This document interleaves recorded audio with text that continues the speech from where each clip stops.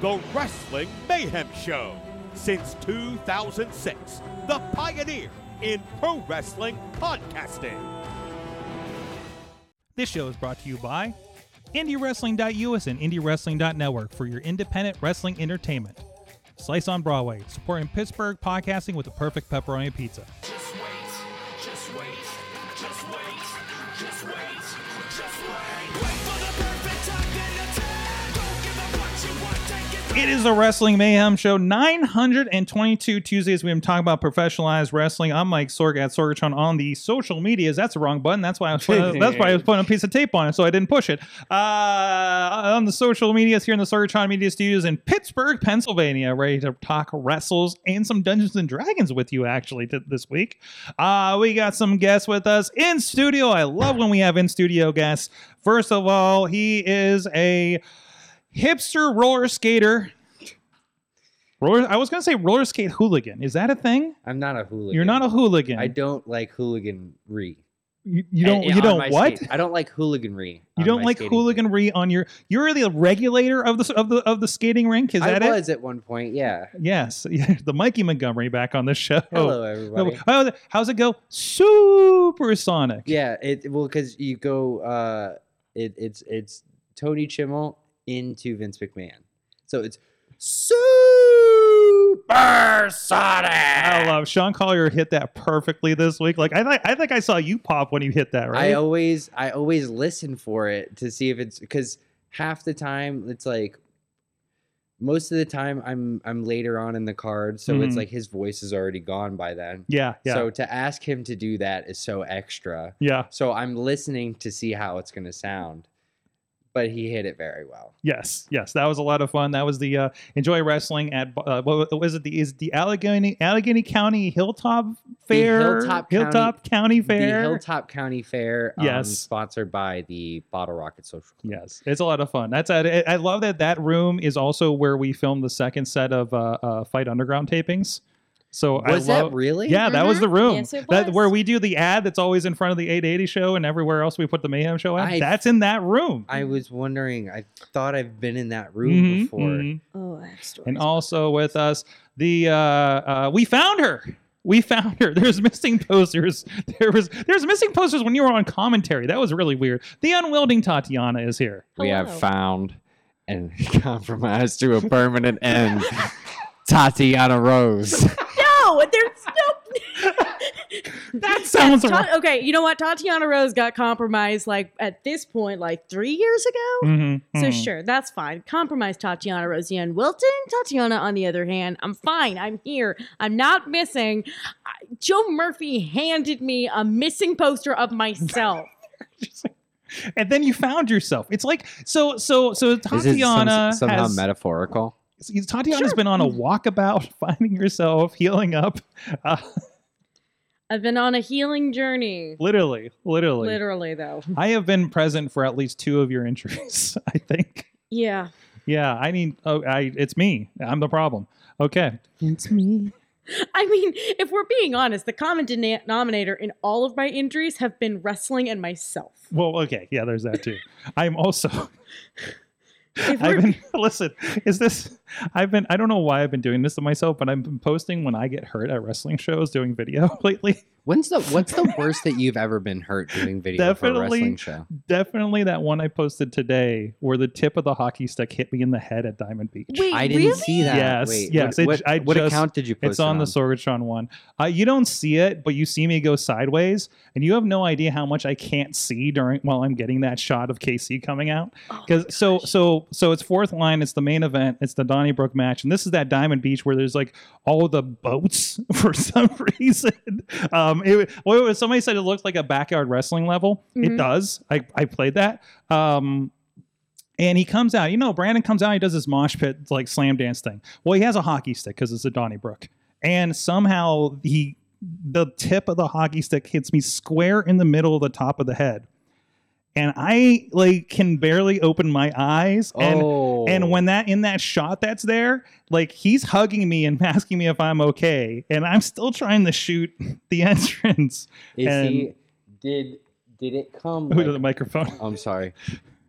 Did it come over the top. Like Yeah, it was this. like an over the top. Like he That's like definitely that's- did one of these, Yeah, and I can it was see that in the vid. it was like Did you it was see it feels. I never looked at it like another angle or anything like that, but it feels like the direct. Well, we probably deleted the footage by now of the other cameras because we don't keep anything because we don't. Nobody pays us for storage. Yeah, no. So Yeah. Nobody has a and that- terabyte of storage laying around. yeah. Like, well, I kind of literally do, but like I'm not, doing that. I mean, it would be a terabyte like a month at this point, right? Sure.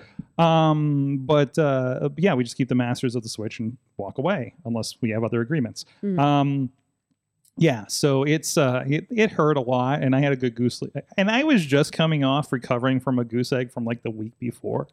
I just like post head injuries on TikTok, and it's doing very well for me on TikTok right now. Yeah, TikTok's weird where like you can post literally anything other than the stuff you do for a living and it goes viral. Like my makeup videos will get really popular, my book reviews will get really popular.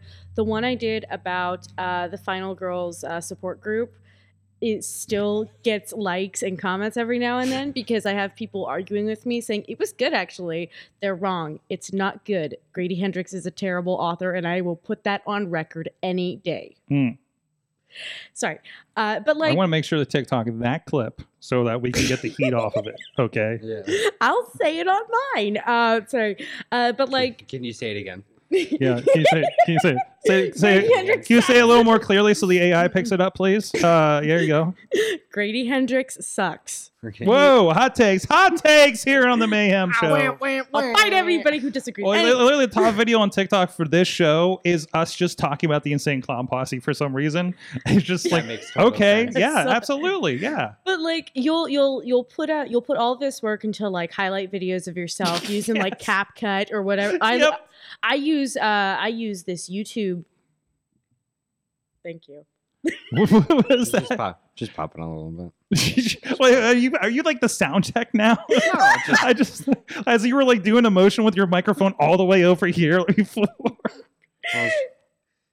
But, like, Thank you for the help. yeah. You're a great intern. we have found Mikey Montgomery's secondary career. But yeah, Or third or fourth after the roller rink discussion earlier on It was, Patreon. no, that's far gone. That's that was the old retired. life. That's gone in RIP, just like Tatiana Rose. It did go. but yeah, just the weirdest things will get popular on TikTok, and it's always the stuff that you put no effort into. And you're like, oh, okay, well, now that I have a bit of an audience, let me put out something I did put effort into. Nothing. No views. Yes. So I've moved into trying less, but putting more of it out. This is what I've been doing because it's just like more opportunities. You know what I mean? And it's like, well, maybe they'll respond to this. And a lot of times it's just like, just hot wrestling takes are like, because everybody hates it, which means you get response. And you're just like, cool. If it's just people calling me an idiot, fine. I'm here for the conversation.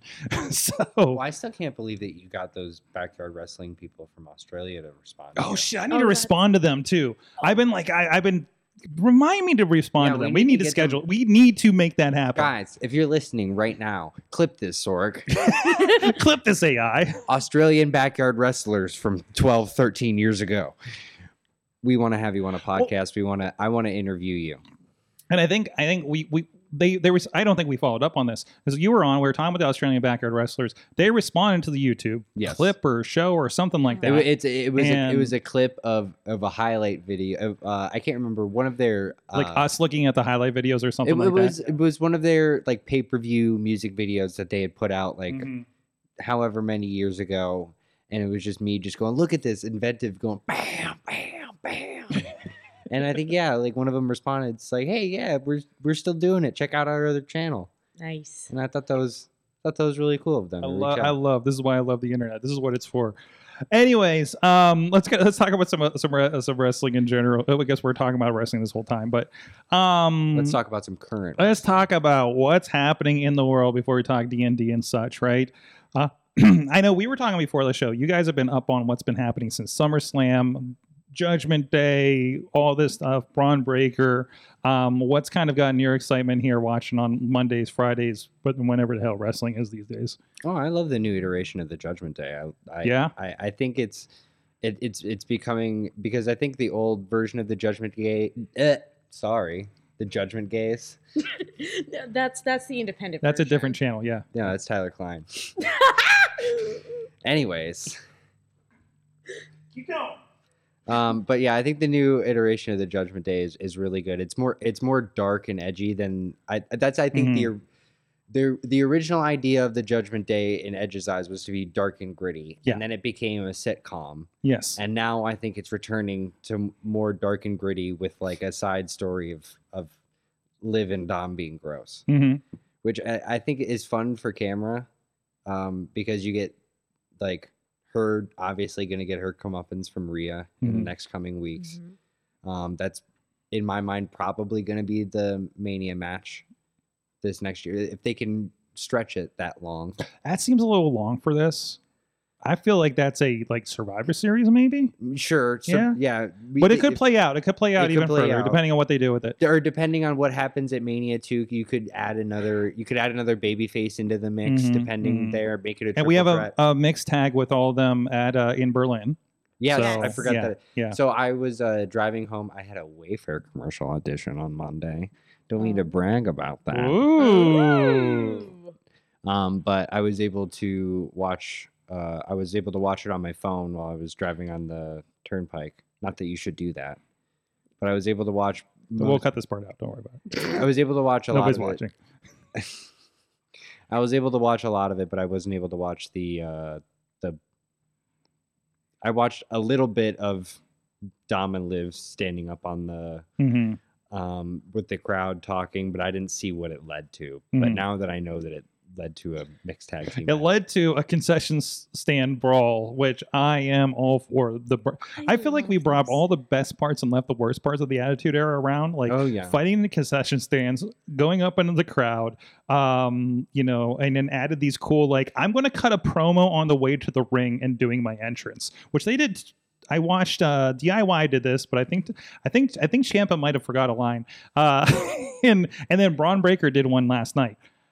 These are incredible, and that's a lot to ask of these guys too. Oh yeah, to presumably memorize this, or at least have a promo in their head to do this walk that's timed, right? Like, that's crazy, and I love that they're pulling it off. Well, it's transformed from the times of the Attitude Era, right? Because that grew out of the necessity to do that, because they weren't going to give you time to do a promo. They weren't going to give you time in the ring to cut a promo. We got to fill 3 hours, buddy. Exactly. So now that they have to fill 3 hours, now you're giving talent opportunity to cut a promo backstage, do a walk up, and then their music hits, cut a promo while they're walking to the ring. After their match, cut a promo. Walk from their car through the back to the entrance. The fact that and into the ring with one camera.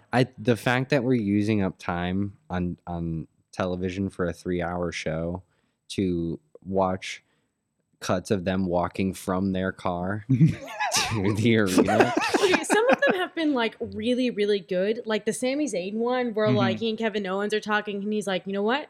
No, I'm going in the same. But just point a little more towards your mouth. That's why you got to wear the headphones, girl. Yeah. Put it back. I'm just gonna. There you go. There she is. There it is. I'm just gonna put it out there. That wasn't my fault. That's fine. Well, because I mean, inevitably, when you sit on a couch, you get more relaxed, or you get more tense. Yeah.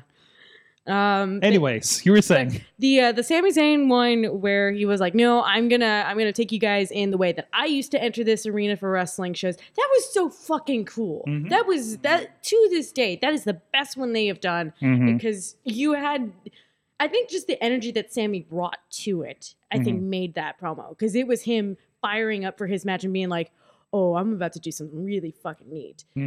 But then you have silly ones like, this might be controversial, I thought the Cody Rhodes one was a little too much. The one where he walked the dog to the ring? Oh, it wasn't just that. It was him sitting in his bus going and then walking out of the bus. And then the handoff from the thing to from the handoff from the and the dog. And here's Arn Anderson. You need to tell me, dude, as my wrestler brain goes crazy in those moments, because it's like he called his entire match. I know he called his entire match in his gear. So he then called his entire match, walked back to his bus, waited for this camera crew to get here, and then he's sitting there for an awkward amount of time until they're like, and he's like, now all of a sudden you have to act like you're calm and It's all magic, baby. First of all, who was his opponent that night? That was that was Solo. Solo. Yeah. You don't think Solo didn't have to meet him on the bus? You really think Cody left the bus? Like, You don't think he went to the locker room one time? I think you don't that, think he I got think catering? that is his locker room. You don't think he got? No, you don't they think he bring got it catering? Well, to- no, wait a minute. Let's give Cody Rhodes some credit because don't forget that he was turned into a meme a couple years ago for going out after like, I think it might have been AEW, but after the show he went and helped with Teardown. Okay, I hadn't seen that. No. That it hasn't circulated in a while, but yeah, there was a picture of him like sweeping the ring after a show, like a big show. Mhm. And everybody was like, see, Cody Rhodes isn't too good for this. And I'm like, actually, your point is okay. But also, that is actually kind of cool that he's allowed to help with ring crew. Because from my experience, most arenas pull in union workers to do everything on ring crew. yeah. So Yes. nobody's allowed. Yes. Nobody's allowed to touch the ring. So- And that was the thing with Immaculate, right? Mhm. Because you had a bunch of union, Yep. you had a bunch of Mhm. union guys that they work for that Locals place.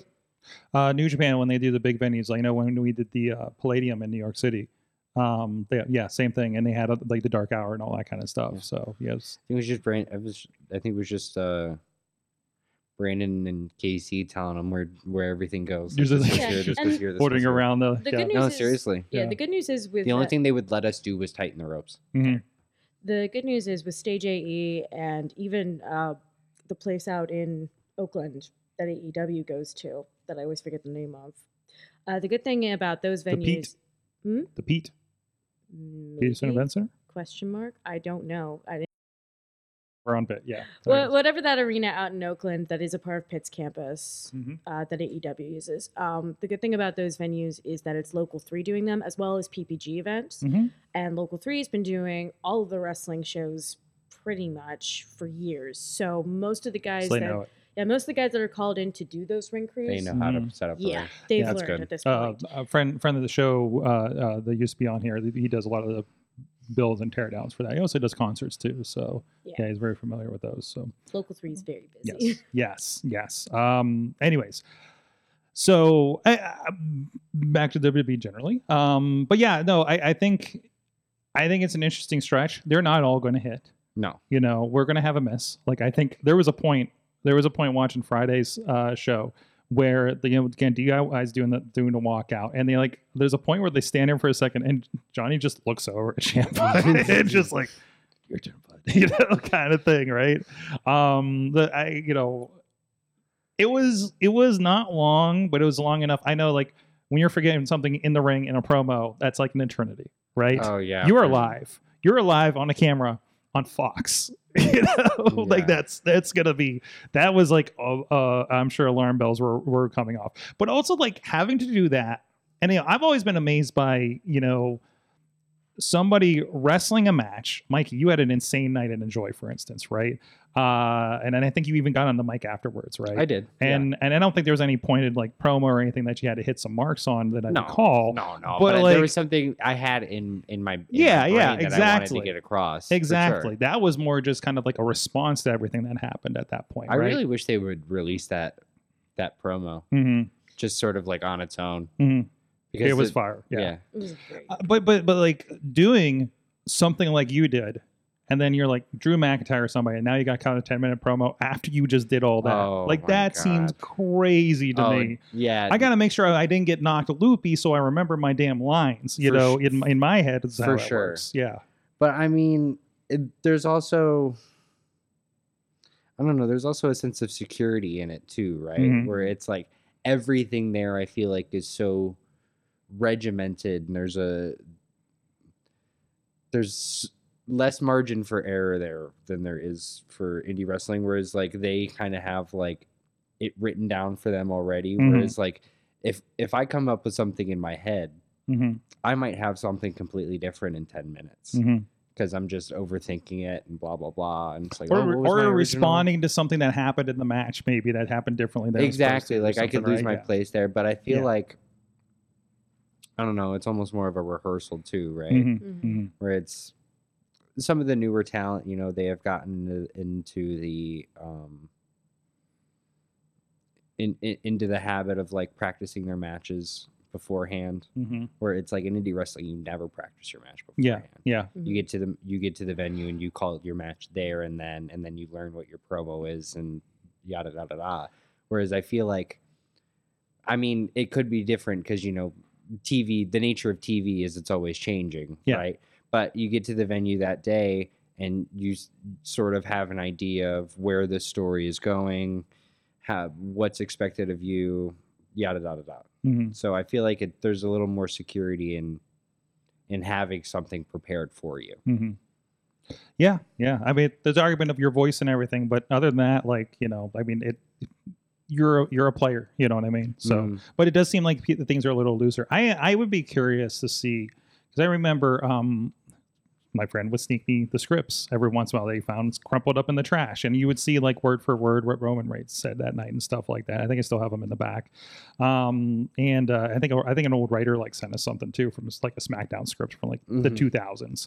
And yeah, again, it's like okay, this was word for word, and this is the camera cue, and this is the cue for the video, da da da da da da. And I wonder if that is looser. Is it more bullet points for certain people they trust to do that? You know, like I think like you know, The Rock, Chris Jericho, they can go on their own, right? They don't necessarily need to have a word for word line. Roman was definitely having fun with that. The Suffer and Succotash night, for instance, right? You can tell people were writing shit for him, right? Well, So- I mean, to be fair, it's like I've never seen a full script of it, Mhm. but I can't imagine everything on the page is written line for line, right?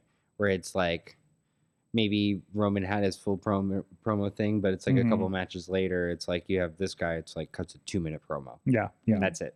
I think it'll be surprised how on the nose they had to be, because I'm pretty sure it was pretty word for word at the time, especially like 10 years ago, right? So, anyways, well, a lot to talk about, and they're not the only company in town, but we'll be getting into that. But thanks for everybody that is supporting our show tonight, whether you're in the chat room on multiple places that we're streaming, including I see True Prince Pro out there in the Facebook chat, as well as Tina Keys in Seattle. Ponder's hanging out with us tonight.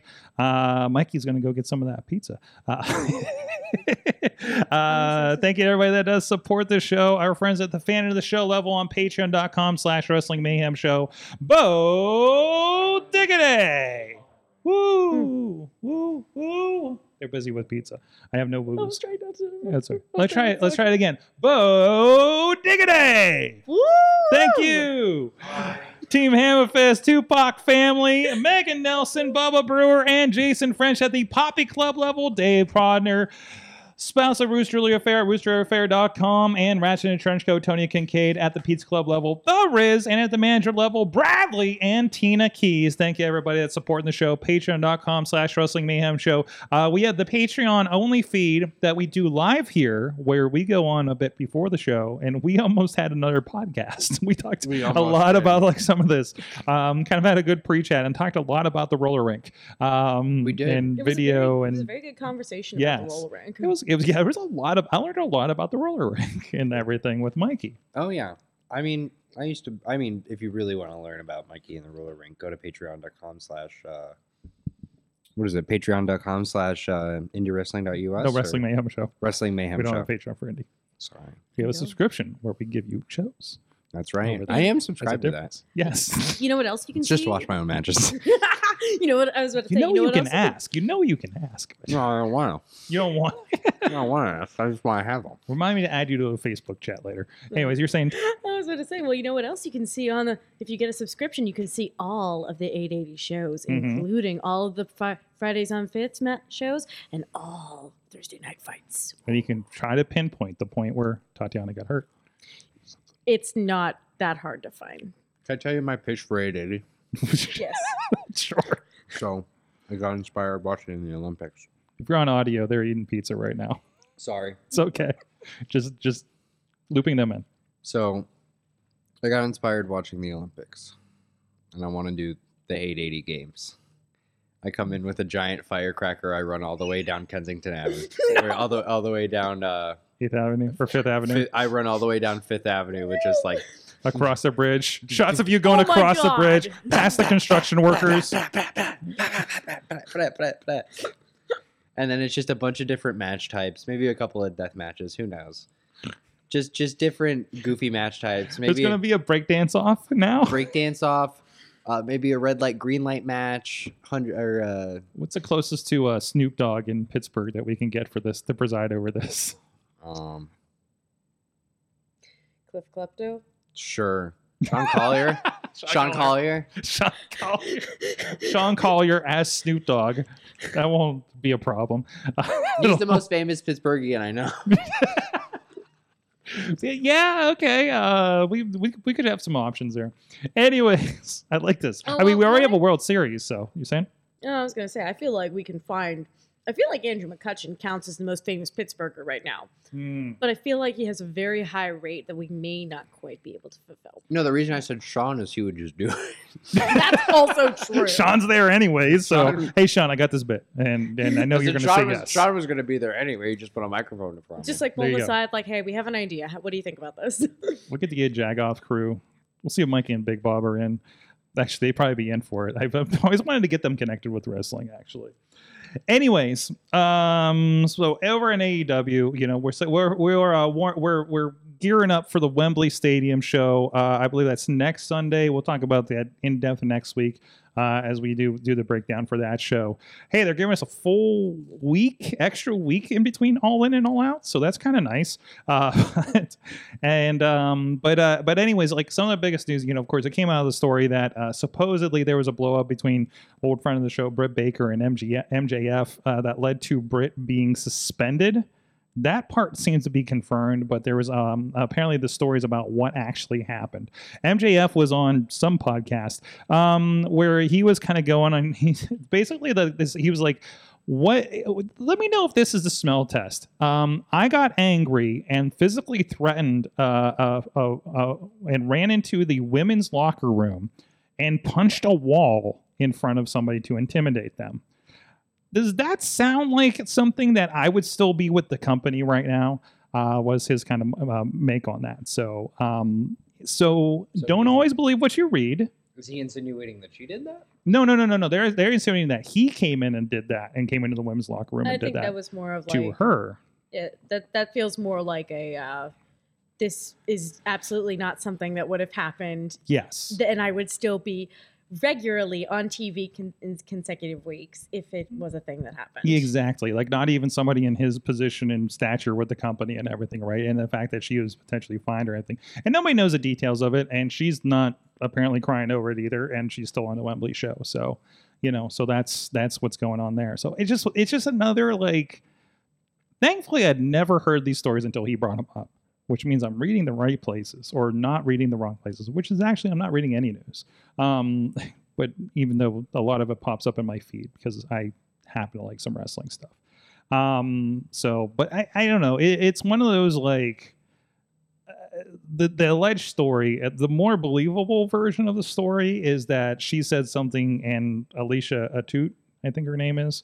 I'm actually sure. God bless you. Yeah, thank you. Ran to MJF, told him there was a blow up and she got suspended. So, which seems peculiar on the face of it as it is.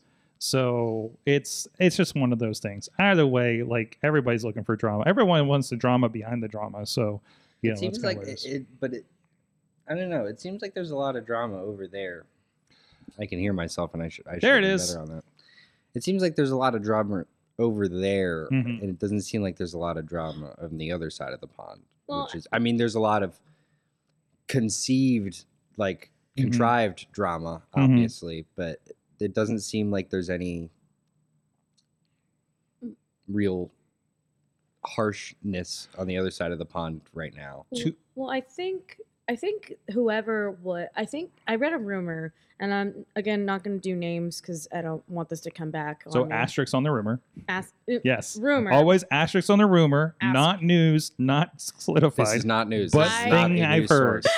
I read a rumor that one of the people that was in the latest big round of releases from the WWE was released because they were the person that was leaking a lot of like drama and news and other stuff that was happening.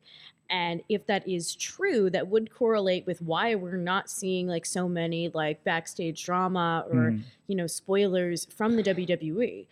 Because either they did in fact find the person that was leaking everything, or whoever's done it did smartened up and is laying low for a while until they feel they can get away with it again. Sure. And that leads me to believe that there's most definitely somebody in AEW who's doing similar. There may be more than one person. And so I think that's why we're seeing more drama come out of AEW, because they don't have as big of a hold over their employees as the WWE has. I believe they have the potential to grow that kind of hold, but they are still a relatively new company. They don't have as much overreach. Say that, WWE has several years, even though, the head of the company that really kind of orchestrated a lot of that. One, you don't have the fear of God probably as much as you used to at that company. It seems like the general sentiment, but that in a positive way. But also, like, they have an HR that deals with wrestlers and has for years and years and years and years. Right. And AEW is 5 years deep, right? So, and to the last I knew, AEW shared an HR department with the Jacksonville Jaguars. Yeah. So, which is an yes, athletes, but an entirely different animal to Than deal pro with wrestling. issues and internal investigations on what happened backstage and all this kind of stuff. Do they have a talent relations at AEW? I believe Christopher Daniels was the talent relations. Yes. Was or is currently? Well, I don't know. They the talent on screen they moved him to a different role. I don't know if he officially changed roles. Like, I just found out that Rocky Romero is an executive executive producer at both New Japan and AEW. It was mentioned on RJ City's show when he was on last week. Huh. I knew he was office at New Japan because that's somebody we interface with, but I didn't know that he also had a role, which makes sense because he pops up all the damn time over there. So I love that there's like crunching ASMR of pizza on this show going on. I'm so sorry. They're trying to make you big on trying to like TikTok, take my Sorg. bites Let's see. away from the microphone, and it's not. It's picking me up very. It picks up my pizza crunching better than it picks up my talking. These are and that's good a- microphones. These are good because the crunching is closer because the crunching is like vibrates down the crust away from your mouth. We're trying to chocolate rain it. That's right. Chocolate rain. Crunch away from the microphone. I don't know if the crunching will survive all the processing for the podcast version, but just. Just I'm turns into trying. static. I'm trying Yes. so If you hard play to it make this back- easier. If you play it backwards, it's the devil. It's the devil trying to send you a message. If you play it backward, it'll give you spoilers for All in London. Hey, you were not supposed to reveal that information. What? Oh, You sorry. weren't supposed to tell him that. Now I gotta go through a whole retcon thing. Retcon. We'll fix it in post. Tati ASMR pizza is the next TikTok. Hell yeah. Just all the gotta crunches. It's like the thing where you're like, hey, just give me all the breaths. Like, give me all the crunchings. Just like, you ever seen that? Those are my favorite when it's like, no, dude, that's my favorite when it's like a guy at like a car dealership and it's like, I gave my 22-year-old intern the phone to record a commercial and this is what I got back.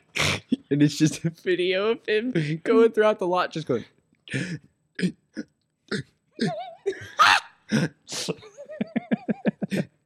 Because that's what works on TikTok.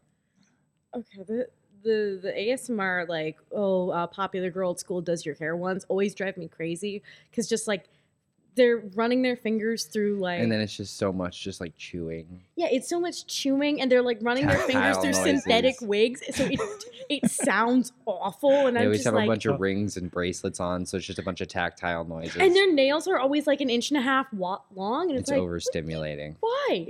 It's so overstimulating. It's like it's like when you try to watch pedicure videos and it's got that background music that's just too loud. Mm-hmm. I love that we have 2 segments now tried to talk wrestling but have offshooted. I'm This so is the sorry, pure Sorg. no, don't apologize. This is the pure spirit of this show from the beginning. Is side jags like this, is rat holes like this. This is great. And What were also, we talking about? HR departments? HR departments. We don't have one. No, Actually, we- Missy's the HR department in our company. That seems So- like a violation. In its Is own it? right.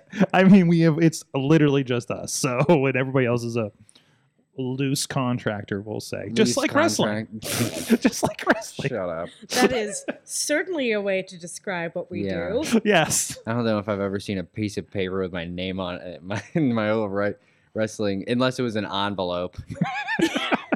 In wrestling, I feel like I have, and I mean, I feel it was at one of those promotions I where did like, have to sign a 1099 form one time. yeah, I did too. I'm trying to remember where that was. Somebody had waivers. I know for a bit. Waivers, A couple sure. places have Mhm. have had waivers. Usually, it's venues that have waivers. One It's or usually not two. companies. Yeah, 1 or 2 companies have. I can't remember where. I they remember were. when OWA worked, was at King of Clubs. Mhm. They had their own waivers. COVID. We did. COVID companies did. Sure, I remember yeah. that. The hey, you're doing this, and COVID's a thing, and don't sue us. Well, kinda it thing. was like they would always send me a PDF and then be like, send me back the completed PDF and then your test, right? So send in the test. Title option is loose contractor for Sidekick Media. Thank you. So wow, we have a double shot of PLE's Labor Day weekend. Tina's telling us in there. Bash in Berlin and the NXT No Mercy is happening Labor Day weekend, but no AEW this time. So, you know. How are we feeling about NXT? I'm a little bit sour on it. Really? I haven't been watching. I mean, I watch I haven't a been in little a bit. hurry to, but yeah. It's just a lot of. I don't know if they know what they're doing with their women's division. It feels like every segment that ends with like a women promo just ends with the whole locker room going, and then the heels break it up gotten- and the baby faces. It's break gotten it a up. little catty, hasn't it? It's very catty, Yeah. and it's all in the same set. Mhm. Nobody, there's no different. Like the women tone. only hang out in this room over here, kind of thing. right? It's like it'll be like 2 baby faces talking Mhm. about being like, "Hey, you did good in that last match that you just had," and then a heel girl will come up and be like, "Pfft, "You're nothing." It's all And- mean girl. It's all mean girl promos. Yeah, and then it's like, "Oh yeah, well how about we find out in the ring tonight?" And she's like, "Yeah, I'm gonna mop the floor with you." And then they start yelling at each other, and then here comes the baby faces to bring the baby face girl back, and here comes the heels to bring the heel girl back. It ends the same way every time. Mhm. Also, it seems really strange that like they won't let any sort of women's stable stay together for a long amount of time. No, it Mm. breaks up so quick. And that could be the nature of the developmental edge thing that they're doing. But man, I don't know. They look like they're trying to step up, lean into this CW thing. Like they're they're hitting the road and everything. So But I think for the longest time that they didn't keep stables and stuff together in NXT because they saw the potential of it's like, oh well, we may need this guy on TV in a week. Mhm. You know, you never know. At that yeah. because you know Pete Dunne's coming back and forth doing SmackDown, Raw, NXT every week, and it's like he's in 3 different storylines. You don't know what he's doing. Well, like I remember, what was that girl that was teaming with Thea for a while and like was gonna help save the university? Mm-hmm. Mm-hmm. Can't remember what her name is. I can't remember either, but I liked that. Like She eventually, had, like pom poms. little pom-pom hair. no. Can't remember. No, she didn't.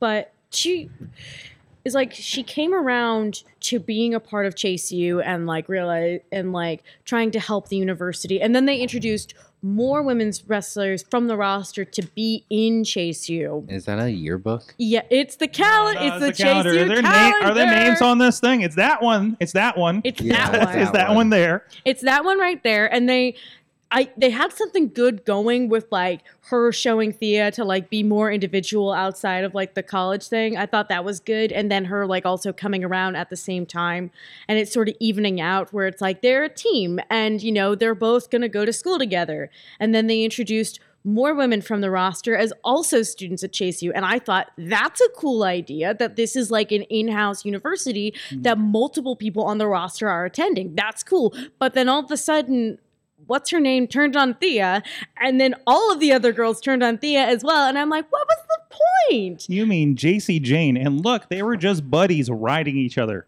Why would you Look say at it like that? What? They're literally riding each I other. know, but why did you say it like that? This is December. I know, but December's for riding your friends. It's a piggyback ride. Yes. Don't say What ride. you think? You're okay. I was implied, and I have a visual. That's not helping you as much as you think it is. I didn't have complete visual on the photo. There's a camera in the way, You but said yes. that they were Hey, riding each look other. at that. I mean, that is wholesome as F. But yeah, so like I don't know, there's a lot of leg. there is Have a you lot seen of some leg. of these other pictures on here? Like, I don't even. We don't need to do all that. No. I you know what? I've grown to love the Chase U calendar just because like it's not like the swimsuit calendar that they used to do. It is very much a gag on that concept. Yeah, and everybody's like airbrushed so bad, like it's not even like how Oh, they can dude, show see- so much skin dude. but not be attractive. Dude, Thea Hale is the most airbrushed human I've ever seen in my entire life. But it's just, she's not the only one. It's just like that's No, the one they're you've seen all in person, so you they're all know. airbrushed. Like it's crazy. But like, you know, you have all these women who are supposedly in the university, and now they all hate the university, and that didn't. It felt like Because wasted they didn't get a potential. piece of this calendar. They all made the calendar specifically to. Because also, my other problem was like the amount of time, and I've seen this a lot with the WWE. I don't even know who these are. And Sorry. that's just because maybe it's just because that's the product I like tend to notice storyline beats more with. Yeah. But like they don't leave a lot of room between big moments. Mhm. They didn't leave a lot of time between Chase U is saved and JC Jane turning on Thea Hale. Mhm. Like that is she almost immediately turned on Thea, and it was like, well, why did you save the college if you were just gonna do that? What was the point? You wasted your time. I remember when Becky Lynch got her haircut. And then she almost immediately got hurt. And when she came back, she had her long hair again. She had extensions, which, okay, no big deal. You're allowed to get extensions. There's nothing wrong with it. But for the sake of the storyline, this was such a big deal that she had short hair now. And she had this whole new look. And she came back with her old look restored. And nobody mentioned it. And that felt strange to me because I was invested in her having this new look. And I feel like it didn't get any time to marinate. And not on purpose, you know, she got hurt. She had to go and heal up for a little bit. And I was thinking, all right, well, she's going to come back and she's going to have these really cool updos with the short hair now. And she's going to like have that cool, badass Seth Rollins like gear. Like Mhm. I was so ready for that. And she came back and she was in the man getup again. And I'm like, wait. A lot of discussion, direction, I'm sure, kind of conversations happening around there. So, but and again, like it has to be maddening to do story for NXT. Like I know it's probably a little different now, and there's probably a little more communication with the different people on top. But Sure, think about it. A year ago, 2 years ago, people were getting called up left and right. Yeah, so you have to be ready for like it's almost like running an indie show. We're like, well, I got these storylines, but I got to think about who's not going to be here and what we do next, right? Like what's going to divert something like that. You know, maybe you hear somebody might be called up in the next month or so you just flatten whatever's going on, right? Which will lead to like some storylines that are just not going to complete. You know, I feel like maybe the Chase U is in a financial rut storyline may have been because they were considering pulling up multiple members of Chase U up to the main roster. And so they wanted to have that there to like, well, they're technically locked into a 4-year storyline because that's how long their program is supposed to last. So how do we get rid of school so that they can come up to the main roster without question? And then I guess the higher ups decided, no, none of them are ready for this. Let's save the school. Also, Yeah. I think Andre Chase needs to work here. Yes. he looks so uncomfortable. Like I feel Dude, uncomfortable for Every time him he has every a time he match does more that. than 8 minutes, I'm like, dude, you need some gear. I'd be baking, especially with all the NXT lights and everything. It's like And I don't think he's wearing just like a fake collar underneath that sweater. It's a full get up. Dedication. But is it dedication or is it just the lack of? Do you think that's like as bad as like I remember seeing CPA sweating when he comes out when he's wearing those Oh 3 my shirts God. Yep. already. And he's already a sweaty human. Yeah. Dude. If you've And been those look around like him- they're wool. I don't know. Dude, he walks around in a t-shirt before the show starts, and he's got like his arm hairs all matted, and Oh. he's just a sweaty guy. And it's not that he doesn't smell or anything. It's just he's He's a sweaty wonderful human. smelling human being. Anyways, some comments here, and we'll move on here real quick. Tina says, sigh, okay, NXT tag title is the main event yet again. Are we getting another turn like last week? Matt True Prince is saying, sometimes I wonder if Shawn Michaels books NXT in a way where he has to tell stories fast because of how much turnover is coming in and out of the show. That's It is exactly what I'm saying. I mean, your show is a vehicle. It's becoming a product of its own with its own following, but it's also a vehicle to get these people ready for the main show. But it's such a double, you run into the problem where you get your stars over to the point where your overhead looks at them as your new breed of talent. for the Exactly. roster. Exactly. So now immediately that you have an act that's over, Mhm. it's gone. You saw it with Mello and Braun. with Braun Mhm. and with Ilya Dragunov, Mhm. where it's like you had that story of like Ilya losing the title or I'm sorry, Mello losing the title to Ilya because I mean the story was that he was probably going to go up, Mhm. right? And then immediately after that you have a story where Ilya's forced to leave NXT if he loses his title, and it's just like, well, now we all know what's going to happen. Yeah, like it really kind of telegraphs it too. I mean, we always saw that when there were title changes, back in the day in the Finn days and stuff like that. So, anyways, well, we need to get talking about some Dungeons and Dragons here in a moment. But in the meantime, go check out indiewrestling.us. A lot of great stuff happening over there. Wednesday, we are premiering the APWF Evolution show. From Indiana, PA, that was from late June, yes. But their next show is coming up here on the 24th, so you guys go check that out. So they'll also let you know, you can kind of get an idea of what those shows are going to be like, of course, featuring the NWA World Heavyweight Championship, EC3, against Bill Collier, defending against Bill Collier. And also there's a Rise Grand Championship match with Cowpoke Paul and Zach Nystrom. I believe the first time those two met. There's a Fight Underground Championship match on there between Christian Noir and the Rev Ron Hunt. There's a lot of good matches on there, a lot of good talent, and some talent that we usually don't see in Pittsburgh too as a part of this. So it was a really good show. I highly recommend it. I think Bubba Brewer is doing a great thing out there, and you're going to get to see how that first show went. Sound guy aside, yes, that. We left some of that in there because I can't really edit around it. So, but it doesn't matter. Hey, it made it easier for putting on YouTube. I can tell you that. That's going to be for free on the YouTube as well as over on Indie Wrestling Network.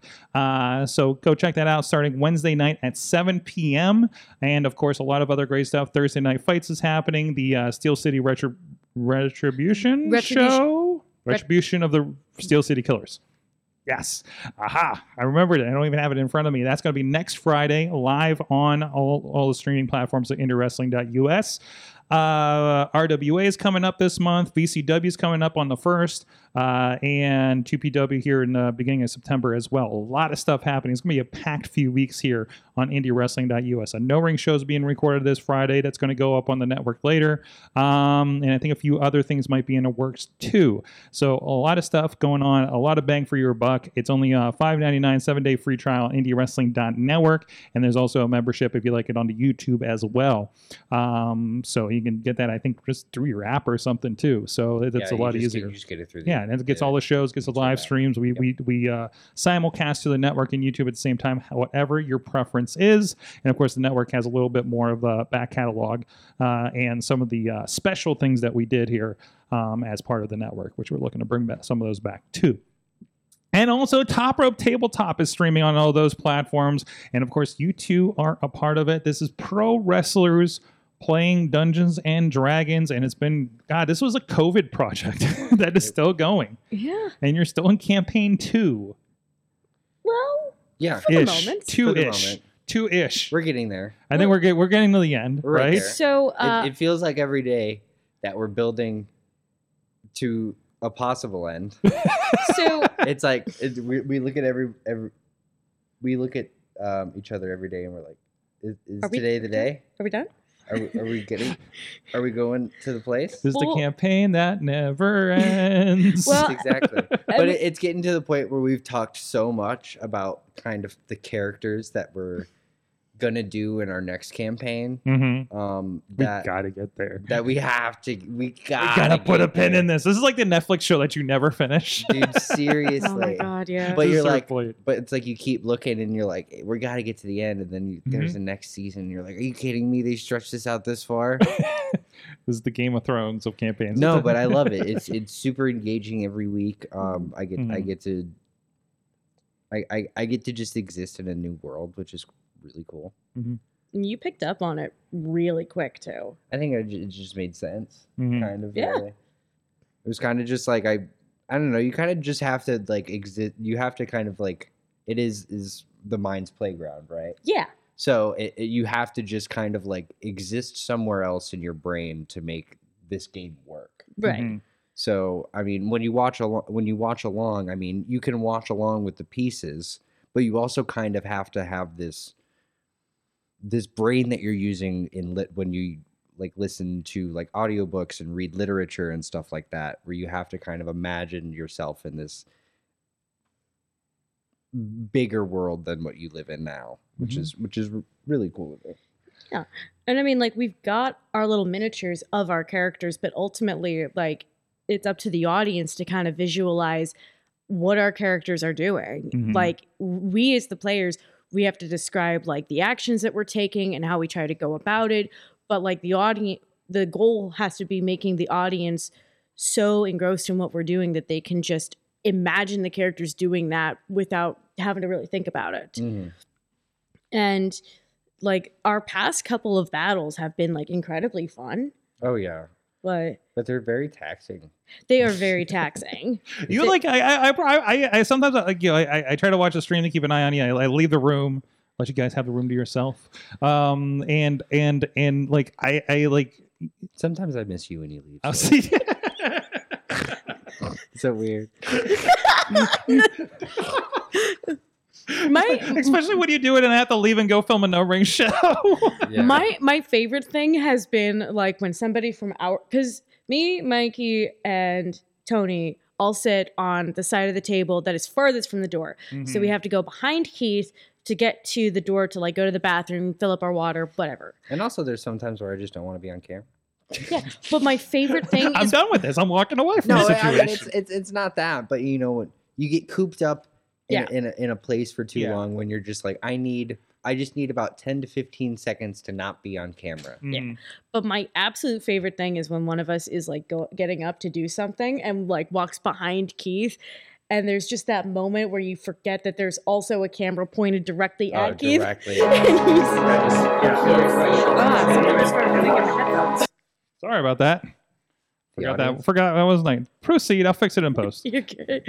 But like, there's that moment where you forget for a second that there's another camera pointed directly at Keith. So you grab a bite of pizza or you take a bite of your taco or you like Just look at my phone. yeah, like text an update to a friend or to a loved one or something. And I just love like looking at the screen because I'm usually keeping an eyeball on Twitch to like see if anybody's in the chat, and I'll just see them appear in the background just doing their thing. It's so funny. Mhm.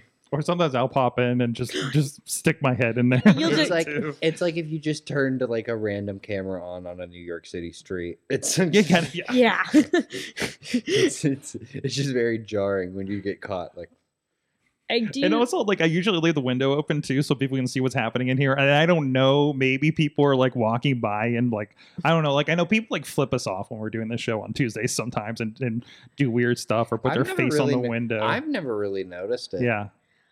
Nobody's like knocked on the window during the show or anything. Not like, while yeah. we've done Top Rope Tabletop. I think they just see 6 nerds gathered around a table and they're like, not interested. Like, I just don't understand what's happening It's over just there. like, oh, look, nerds. And there's people just sitting there eating their tacos Yeah, I across the was gonna say, street, it's and people from the Mexican grocer coming over and looking at it and just going, "Gay." I feel like every now and then they like send somebody over to like, okay, can you go see what the hell they're doing this week?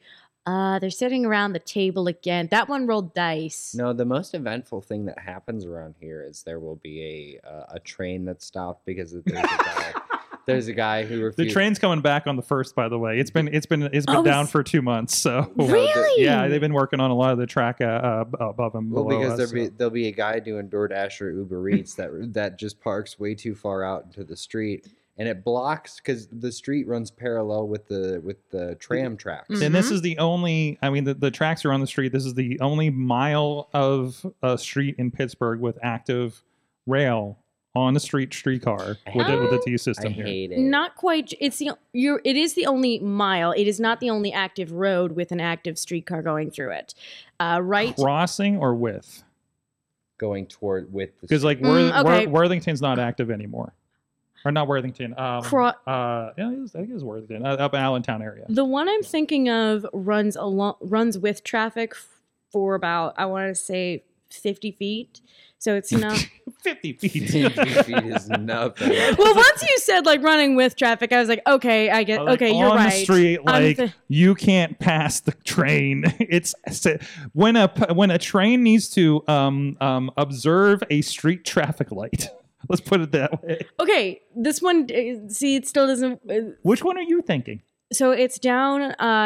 There's the Castle Shannon Shops, which is right behind the Ice Castle, which leads to Mount Lebanon Boulevard. Oh, that's a crossing.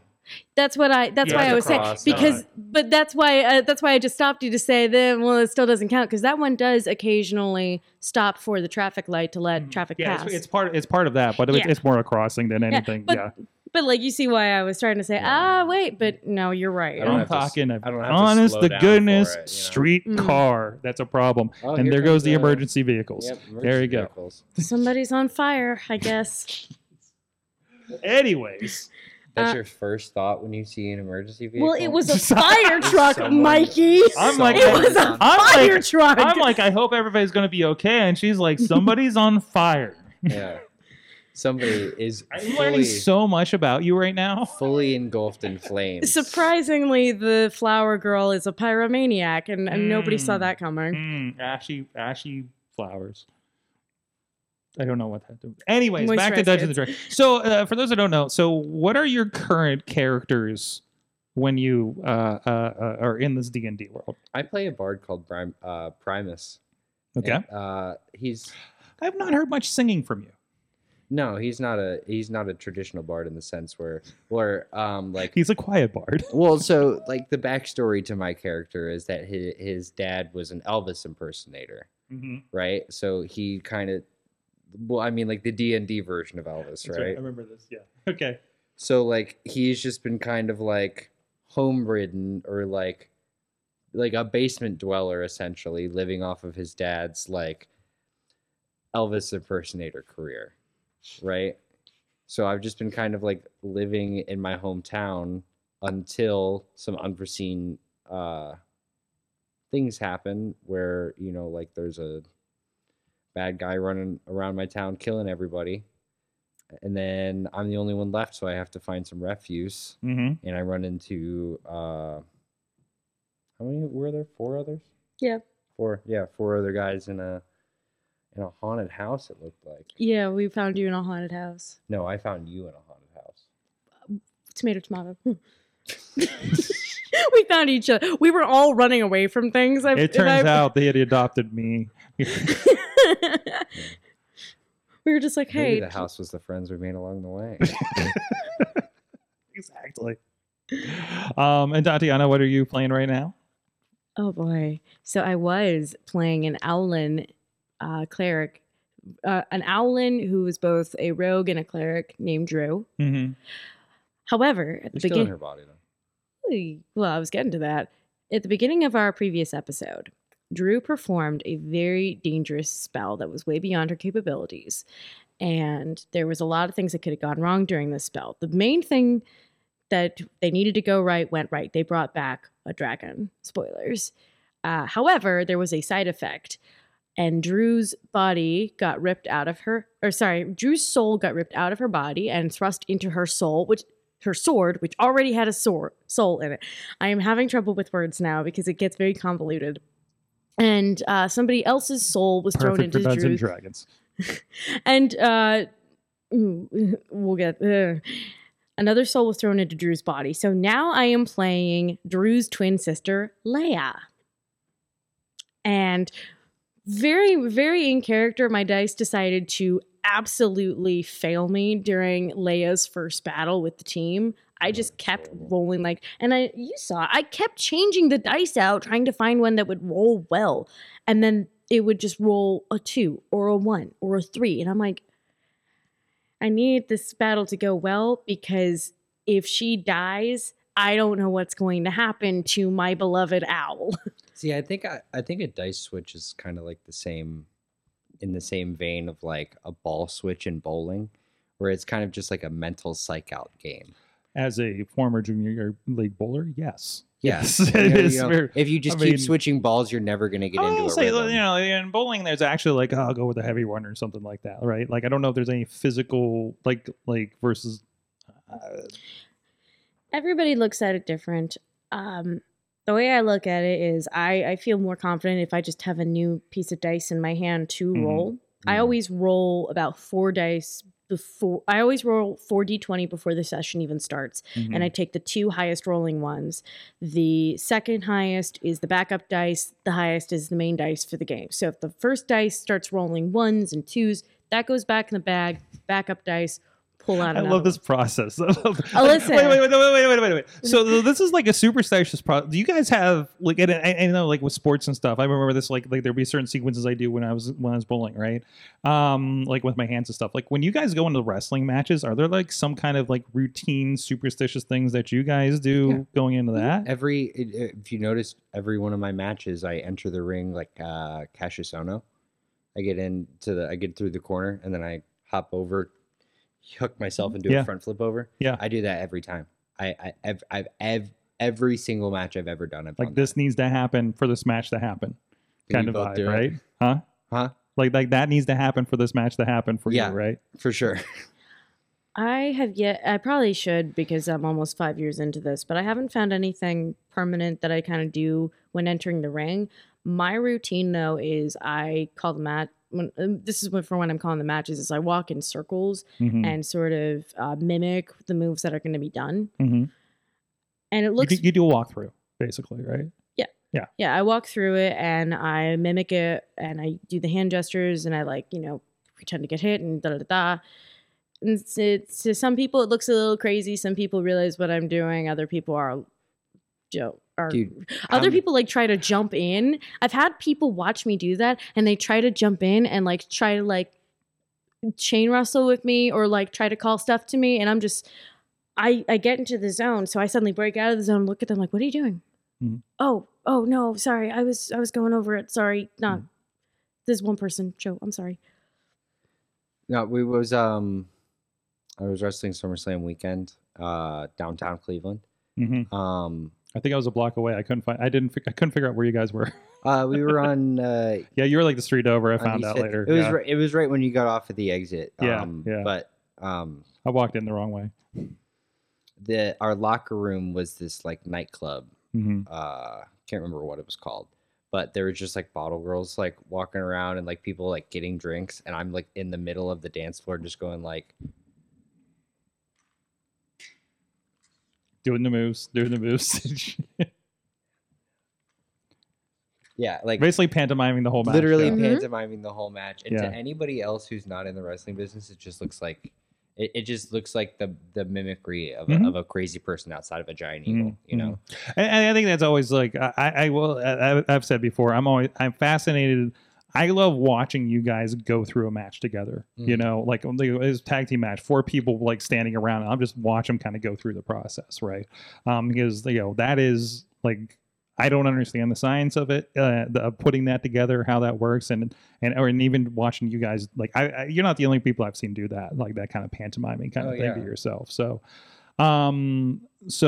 that's very interesting. So tell me about the connection. You know, I always had this like I felt like wrestlers, because you already are doing character work and presentation and promos and things like that. It always seemed like it kind of connected with what happens with D&D as far as like those characters in that world building kind of situation. Like, do you guys find it kind of like an easy connection across from your between, does one help the other? Did D&D previously help you get in wrestling, or would that work? So D&D, I did try to use D&D as like a vehicle to like reimagine myself gimmick wise several years back, and it just didn't work out because my characters are so fantastical and out of this world and magical specifically that there's no real easy way for me to translate them into real life.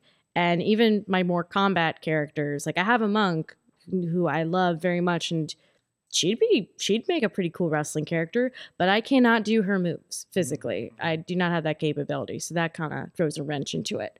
What it did help with though was quick thinking when it comes to like just sort of improvising in the ring with people.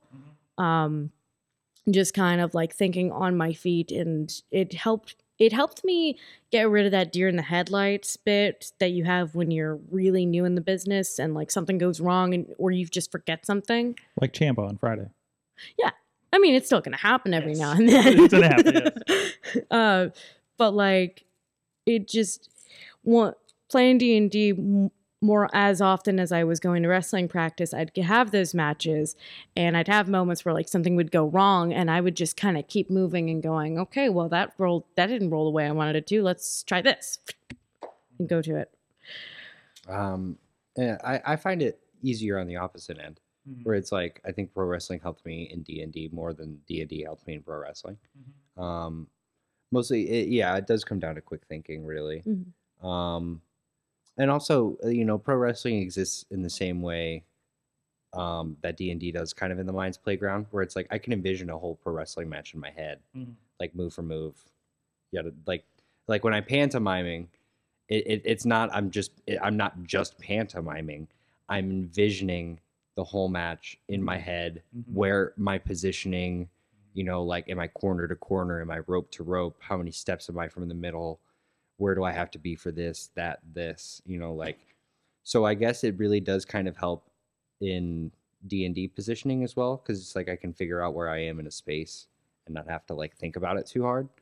And also, just like with wrestling is just a lot of improv too. So, I mean, when you're doing a promo, it's like, if you're not in WWE, it's not just scripted, right? So you kind of have to figure out what your character. That's the only place it is scripted. Yeah. Well, I don't know how much AEW is scripted. I don't think a whole lot. But yeah, I think it just helps kind of just the quick thinking of it. Being able to think about what your character's wants, needs are is easily translatable to pro wrestling and D&D. And you could even make the argument that like when we're having those battles, like while everybody else is having their turn, we're kind of thinking of the spot that we want to do. No, that's exactly what it is. It's almost like playing D&D is almost like calling a scramble. Yeah, I like that. Yes. No, it really Wow. is, because it's just a lot of sitting and listening to the structure that other people want it to be, and just adding in your pizzazz and what you think the situation calls for. And then when somebody gets eliminated before you get to do your thing with them, that's the real life situation of they went down to 0 HP. No, that's the worst part of D&D and the 6-man scramble match is when it's all said and done and you look at somebody that you really wanted to wrestle or like talk to for however long, and you're like, we didn't get to interact that whole time. Yep. Oh man, dang! Next time. The disappointment of scrambles in D&D. No, Show I mean, title? I would say that it's like there's so many like it always plays out different. Yeah, and you're talking about there's like so many possibilities and where it ends up, and you realize, oh, but we didn't do this, and this For sure, because it just didn't. Because it didn't come out that way. Yeah, no, it's like because there'll be times when it's like, oh, I thought about doing this, and this, but it just didn't play out that way. It's a we just did a music event here on Friday, so it's in my head, but it's like a jam session. Sure. Yeah. To a certain point, especially when you get to that kind of mass thing like a scramble, right? So anyways, you guys are Top Rope Tabletop is again, that's going to be here in the studio right over there. We'll set up the table, all the lights and everything over in the corner. Not the corner, but you basically take up half a room. But it's A good amount of the room. a little good amount of the room. The nice table that Justin Idol put together. We gotta beautiful make room table. for our muscles. What's that? We gotta make room for our muscles. Yes, make room for the muscles. Absolutely. And of course, we'll be still talking with you guys here after the break. But it's going to be a lot of fun. And again, all that stuff is there if you want to check something out. I think it's kind of the kind of thing you can put in the background while you're working or something, right? And to catch up on it. All that's on YouTube. It's on IndieWrestling.network, and you guys can kind of catch up to what's going on and see the evolution of it too over the years for sure. too. It looked a lot different when we started. That's for sure. Dude, see me go from long hair to short hair to long hair. Yeah, again. yeah. Just like, you could do a whole like sequence, since it's like mostly month to month. Watch everybody age over the last 4 years. No. Don't do that. No, watch everybody grow up. And you can watch the awkward early episodes when COVID was happening and we were all in the same room and we sat everybody in a corner. Oh yeah. Yeah, remember that? We're just like, how do we do this? We're going to be right back. We're going to take a quick break. But first up, speaking of Top Rope Tabletop, Keith Hott is going to give you a look back to how we got here at Top Rope Tabletop and the story so far, so you can get caught up for joining everybody on Friday. It's going to be 7 p.m. is the start of the stream, more or less. Indie Wrestling Standard Time, and you guys can tune in there through the night, and we'll be right back after this. Dungeon Master Bearcat Keith Hott here, and previously on Top Rope Tabletop, Shadowclaw has made their way into the City of Shadow. With the help of all the friends they've met along the way, including 2 very strong dragons, they fought their way to the core and have seen many friends and family members in the pods of stasis, locked in place in time. This will probably be the final episode of the season as they have their last encounter with the Shadow Lord. The fate of the realms hangs in the balance. Tune in on Friday to see what happens. See you soon.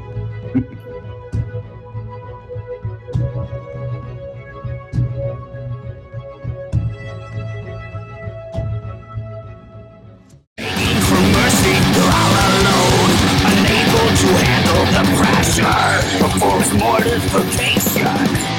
Now let the torture begin.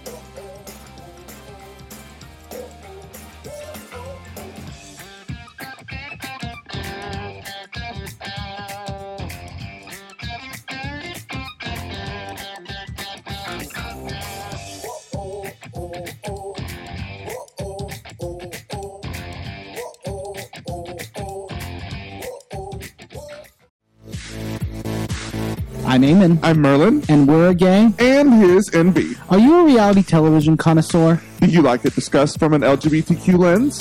If so, A Gay and His NB is the podcast for you. Hear us break down all your favorite guilty pleasure reality shows from Bravo, Drag Race, and just about everything in between.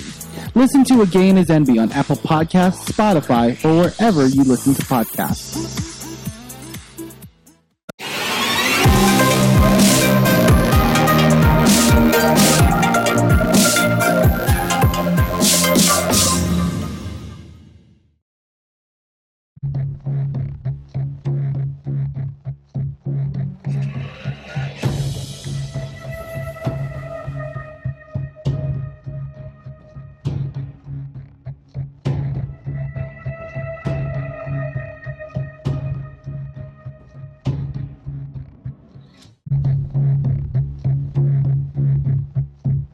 Dungeon Master Bearcat Keithfought here, and previously on Top Rope Tabletop, Shadowclaw has made their way into the City of Shadow.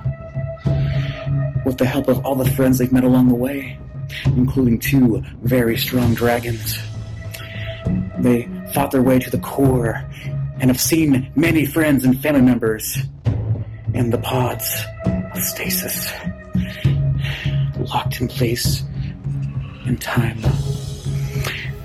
This will probably be the final episode of the season as they have their last encounter with the Shadow Lord. The fate of the realms hangs in the balance. Tune in on Friday to see what happens. See you soon.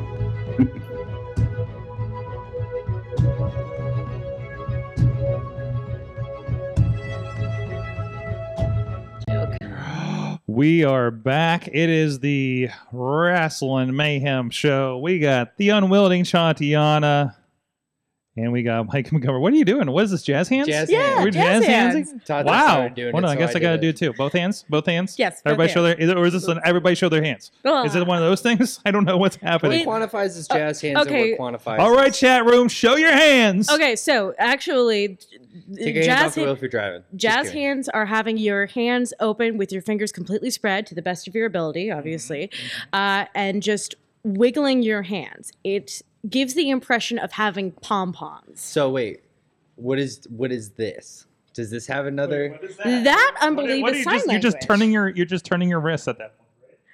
So Forget about it. that's actually, that is, I'm pretty sure when you slow it down and just do it like 1 or 2 times, I'm pretty sure that is a word in ASL. I'm not 100% certain. But whenever you're doing it like Is that. it a dirty that's just- word? No, it's not. I'm pretty sure it's like what.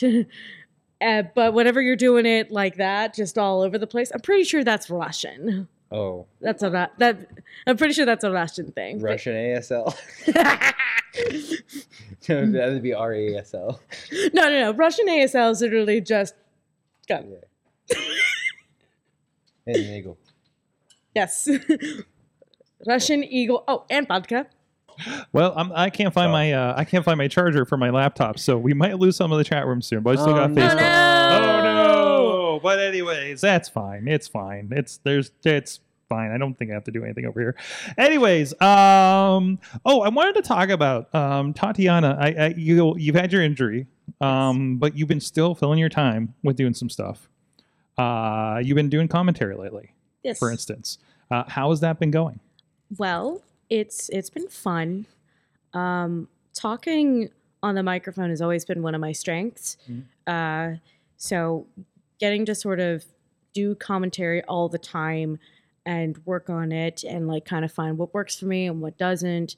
It's been fun. I wasn't there last week because I couldn't be near a locker room with Nick's Wild for obvious reasons. Yeah, they are such a scamp right now. That's a word for them. Yes. But no, Nick's got like the NWO like trash throw when it went down with Reese at the last Friday show. It was terrible, but it was incredible at the same time. I'm actually a little impressed. Like I know I was absolutely flabbergasted by the whole thing, but like seeing that reaction from the fans, because obviously they've thrown trash before. Sometimes in positivity. Sometimes. But yeah, just seeing it happen in real time, just as a reaction, was wild. I'm a little impressed. No pun intended. Ah. Sorry. That's okay. Do you have anything big planned other than obviously not being missing anymore when you come back? Oh my God. Well, yeah, I have a whole list of people that like I need to have conversations with, let's say. Oh God, more promo time. Do you want to do commentary more? I do. I kind of enjoy doing commentary. I'd like to do it more places and work with other folks that are a little bit more experienced at it. Sweet. It's kind of something I want to do after I'm done in the ring. Sure. Yeah. I mean, I think it's God, what was it? I made a fun post with somebody about diversifying because they were doing something else weird. I was on the story last week, but really, like I don't know how many people like kind of help with booking and I know we have some of the old timers. I don't want to call them old timers. I feel disrespectful saying that. But the vets. That's the word I'm looking for. Thank you. Old timers. Don't let Paul Atlas hear this clip, because that's what I'm thinking about. But no, like backstage, like kind of doing that kind of agent kind of process. I mean, it is kind of good to like kind of have another reason to be booked, right? At that, or even like almost, I want to say double duty, but it adds more value to being booked on a show at that point, right? Sure, absolutely, or more opportunity, hopefully. So, Mikey, you probably. I don't know if you saw this, but you might have heard about it. There was a post that went on Facebook a couple of days ago. You mean the site for 15 old people? Yeah, no. Yeah, for like me and Paul Atlas. Yes. Yeah, exactly. Pretty much. For the old timers, yes. Yeah. But a couple of TNA executives were saying, hey, if you guys like want an opportunity to work ring crew. Oh, the Bound for Glory post? I saw that, yeah. Okay. And I sent them an email, and I, of course, attached my resume, but I also attached my Shoot Life resume and included in the email. I also have a lot of experience in the theater working as a stagehand. So from the jump, I'm just telling them I'm the person you want to give this opportunity to because I'm actually going to like be useful. At least that's my hope. And whoever they choose. Like, seeing some of the posts, you don't know how many of them were like, can I wrestle for you? And that's like that is like, I'm a wrestler, you should hire me, and then you get nothing else. And I'm sure even TNA would get that from some people that just, don't know how to kind of put themselves out there. Right. So no, I think that's good, and then, I mean, look how many have kind of slid in that role. Drama King, I can't remember his name, Matthew Rangwall. I've worked with him several times, and I don't want to say his name to his face because I know I get it wrong every time. His NXT name was Aiden English. Aiden English, thank you. Yes. Oh, okay. Yeah. I can do with that. But yeah, like I mean, look at him like moving into a position like that. Veda's doing some amazing stuff and is everywhere, right? Oh yeah, absolutely. And so I'm surprised when I see her actually wrestle at this point. Oh yeah, because she's doing commentary everywhere. Yeah. Everybody wants her to do. She's commentary. always at the New Japan shows. She's been doing Enjoy obviously, and just like she does a great job at Enjoy. Yeah, it's great stuff. I got to work with her at Warrior several times, and then New Japan. And it's great to see her growing and getting in front of more people and everything. I think I've worked with Veda every time that she's been at Enjoy because I wrestled with her. Oh, I guess not. No, I guess there must have been one time that I didn't. But like pretty much every time that she's worked at Enjoy, she's either been in my match or my commentator, which is really cool. So you've been on both sides of it. That's great. Yeah. That's fun. Well, I know Gia Miller, who's now the official backstage interview for TNA. I remember chatting with her back when she was like freshly a member of TNA. And that started up because she became friends with Madison Rayne. And Madison Rayne was like, you know what? You've got a good face. You're a good talker. Let's try you out on this. And it took off. Absolutely. It's been interesting to see. Like I know some of the girls, it's they've been kind of sliding these. And what's her face? Quinn McKay, was that her name? Is now she's the NXT backstage. She was doing Ring of Honor before too, and she was a great wrestler too. So like she was no slouch in that. But like it's also like I was listening to Adam Pearce talk about his position and talking how like. He's there. He's a former NWO champ, and now Nick Aldis is there as the other commissioner. So it's just like, so we're setting up for a match here, right? Like this is happening. Like Triple H is just collecting all the old NWA champs at this point, and putting them backstage. Wouldn't that be great? Like, I know, right? That would be really cool. If they just get real ticked off, dude, that's a Mania match. For sure. And there's been a few like at the pay-per-views when they do the face-to-face thing every once in a while, and they're kind of joshing. Like you're just like, they're gonna do something, right? They're joshing, but they want to do. You can tell they want to do something. Yeah. Oh, yeah. He's just like, well, if it's presented to me, I'm up for it, kind of thing. When in this interview I saw this week, right? That's what you say when you want to do something real bad, but you don't want to say it out loud. Yeah, I don't want to say it out loud. It's like, I'm open to the proposal. He was like, I think I heard Nigel say the same thing on an interview this week. I could just when I see those two in a match, I just imagine them just beating the dog shit. Oh, absolutely. just going out. I imagine that neither one of them comes out with full gear on. Just shooters, knee pads, maybe some tape, and just coming out. Just an old school brawler. Like I want just like a Harley race Texas death match kind of thing going that's down. What it would be right? too. Just two men with taped up knuckles just going out there and dusting each other. Just giving each other a couple dusts. And the thing is, like, most people that watch WWE see these two guys, and they have zero. These guys, like, maybe they've jobbed for WWE in the last 20 years, right?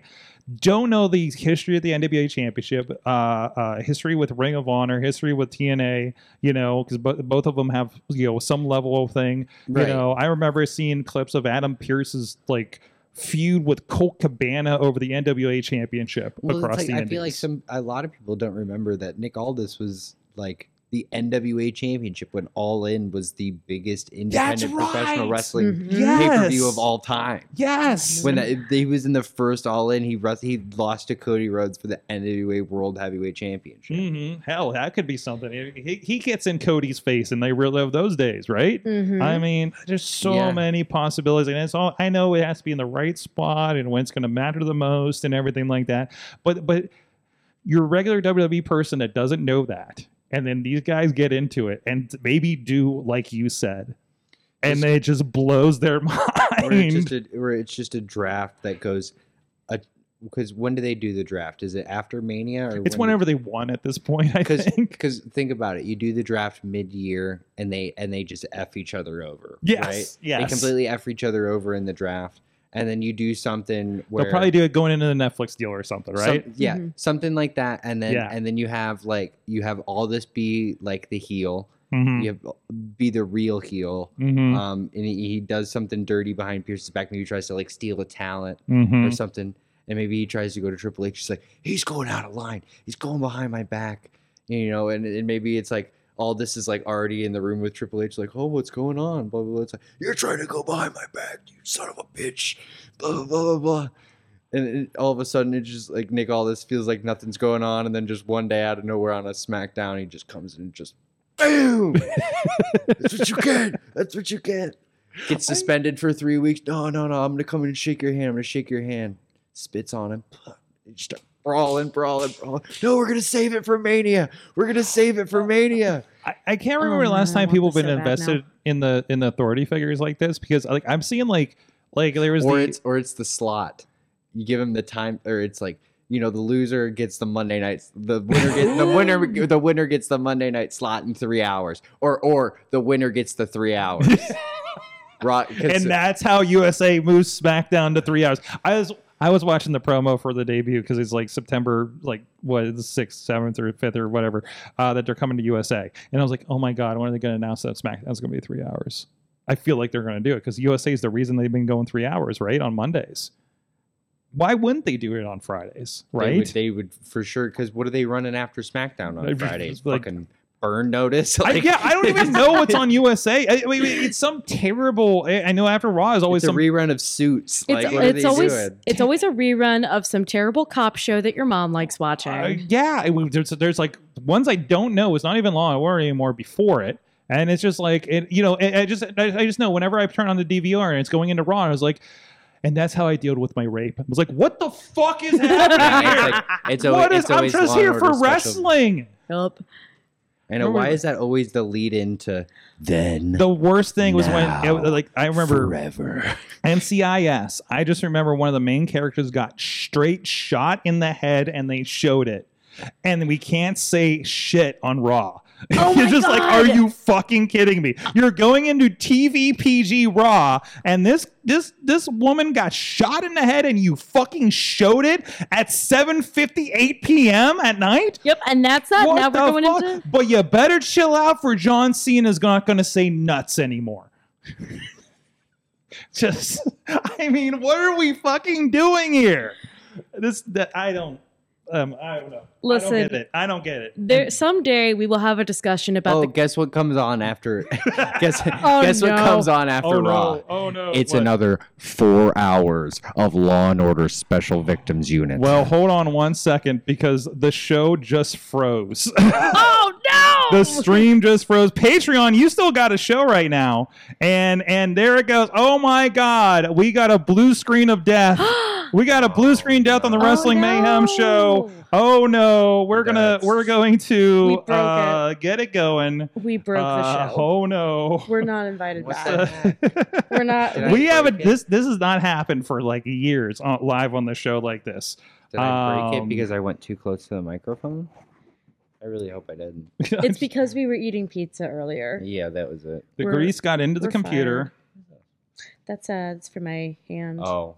Because, fun fact, I broke the second metacarpal, which directly Metatarsal or metacarpal? metacarpal, which directly affects your index finger. Ooh. So that's where most of the rehab has been subjected. So, hi Patreon. I hope you're watching on Patreon. Man, that sucks. And I'm sorry, Sorg. oh, it's okay. We're gonna come back. We'll probably come back, do what we learned, and then go from there. Yeah, then take it home. I just realized we forgot to talk about the mixed tag thing. The mix. Oh, That's yeah. for Patreon now. You can bring it up in what we learned. We can look at here. Let's look at. Let me see what the ratings were for the mixed match challenge. Oh, that's right. That's right. The fucking Charlie Dempsey's group now has Rin St. Clair, formerly known as Maddie Rinkowski. Oh, okay. Yeah. Yeah. I never met her. I never saw a lot. I almost never saw her advertised for matches, but she got signed and she's okay in the ring. She was on Dark a lot. Huh. So, I mean, Ring of Honor is basically Dark, but with more purpose. I didn't see her there either. A Ring of Honor? Yeah. Oh, I'm just saying generally now it's that's fair. yeah, like I miss Dark for what it was. I appreciate I pay the $10 a month for Ring of Honor. There's so many wrestlers that were on Dark all of the time back in deep in early COVID era that just I never see them anywhere anymore. The other girl from Dormont, Skylar Moore. Oh yeah. I follow her because again we talked about it when she popped on. You're like, I know her. Yeah, because we went to high school Yeah. together. We went to high school together. She graduated the year before me. So I follow her on Instagram and she's always posting about her day-to-day life, which that's great. But I never see her post about wrestling ever. The latest thing she did that she advertised on her social media page was being at a con for which was basically a giant meet and greet event for wrestlers. There wasn't any wrestling on it.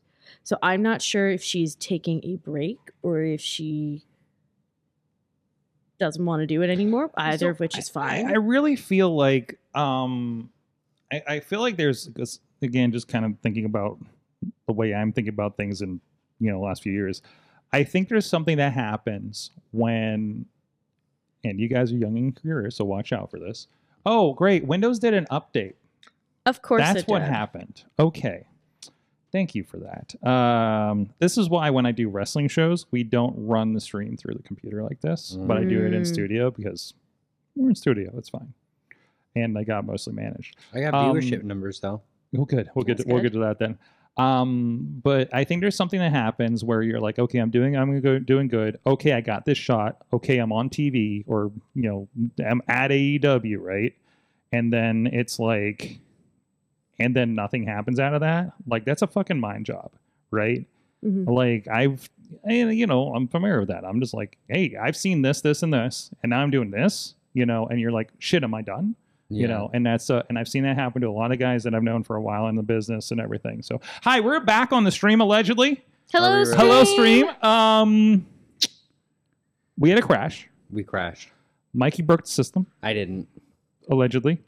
It's because of the 4 hours of Law and Order.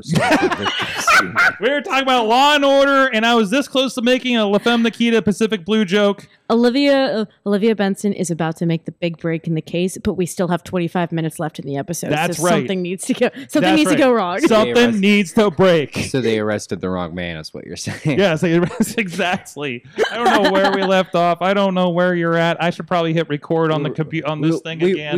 We were talking. Well, first we were talking about Adam Pearce and the idea. We got that part in the can. Oh, yeah, I know we were talking about how the USA doesn't have a lot of dissonance when it comes to like putting episodes before PG content. Mm-hmm. Because you were talking about the episode of NCIS where Agent Kate Todd dies.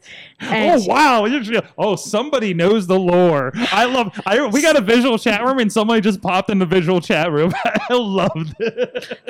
Listen. Somebody had to live with her folks for a little bit longer than she wanted to, and somebody's mother is a little bit too obsessed with a lot of those cop shows that I really don't. I've been to the in-laws where the only thing on the television the entire weekend was the NCIS marathon. Oh God, you're poor. Oh, I'm so sorry. And there was like nothing else to do. I'm so sorry. It was like, oh, okay, here we go. Okay, so well, it's like, but here's the you crap on it, but after the third episode, you're like, man, that crack. I mean, I was kind of invested, but but also when you're like, man, they really got to crash that. They really got to catch that crack dealer, huh? I was like, wait, this is like the Navy, like special investigative. Like, there's a lot of shit going on in the Navy, and they got a lot of latitude for this case right here. Like, okay. I don't know how the law works, but this doesn't seem right. I will give NCIS a little bit of credit.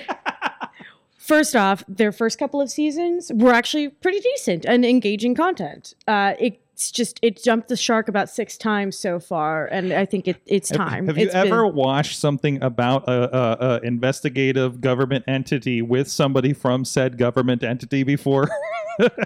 Okay, let me put it this way. Okay, as a wrestler, have you watched a movie representing wrestling and just yelled at the television on the screen? Okay, now imagine you're a CIA agent, FBI, Army veteran, and then you watch something and you're just like, that's not how it fucking works. Wait. Imagine you're a secret government agent watching that kind of content with your family, and your family doesn't know.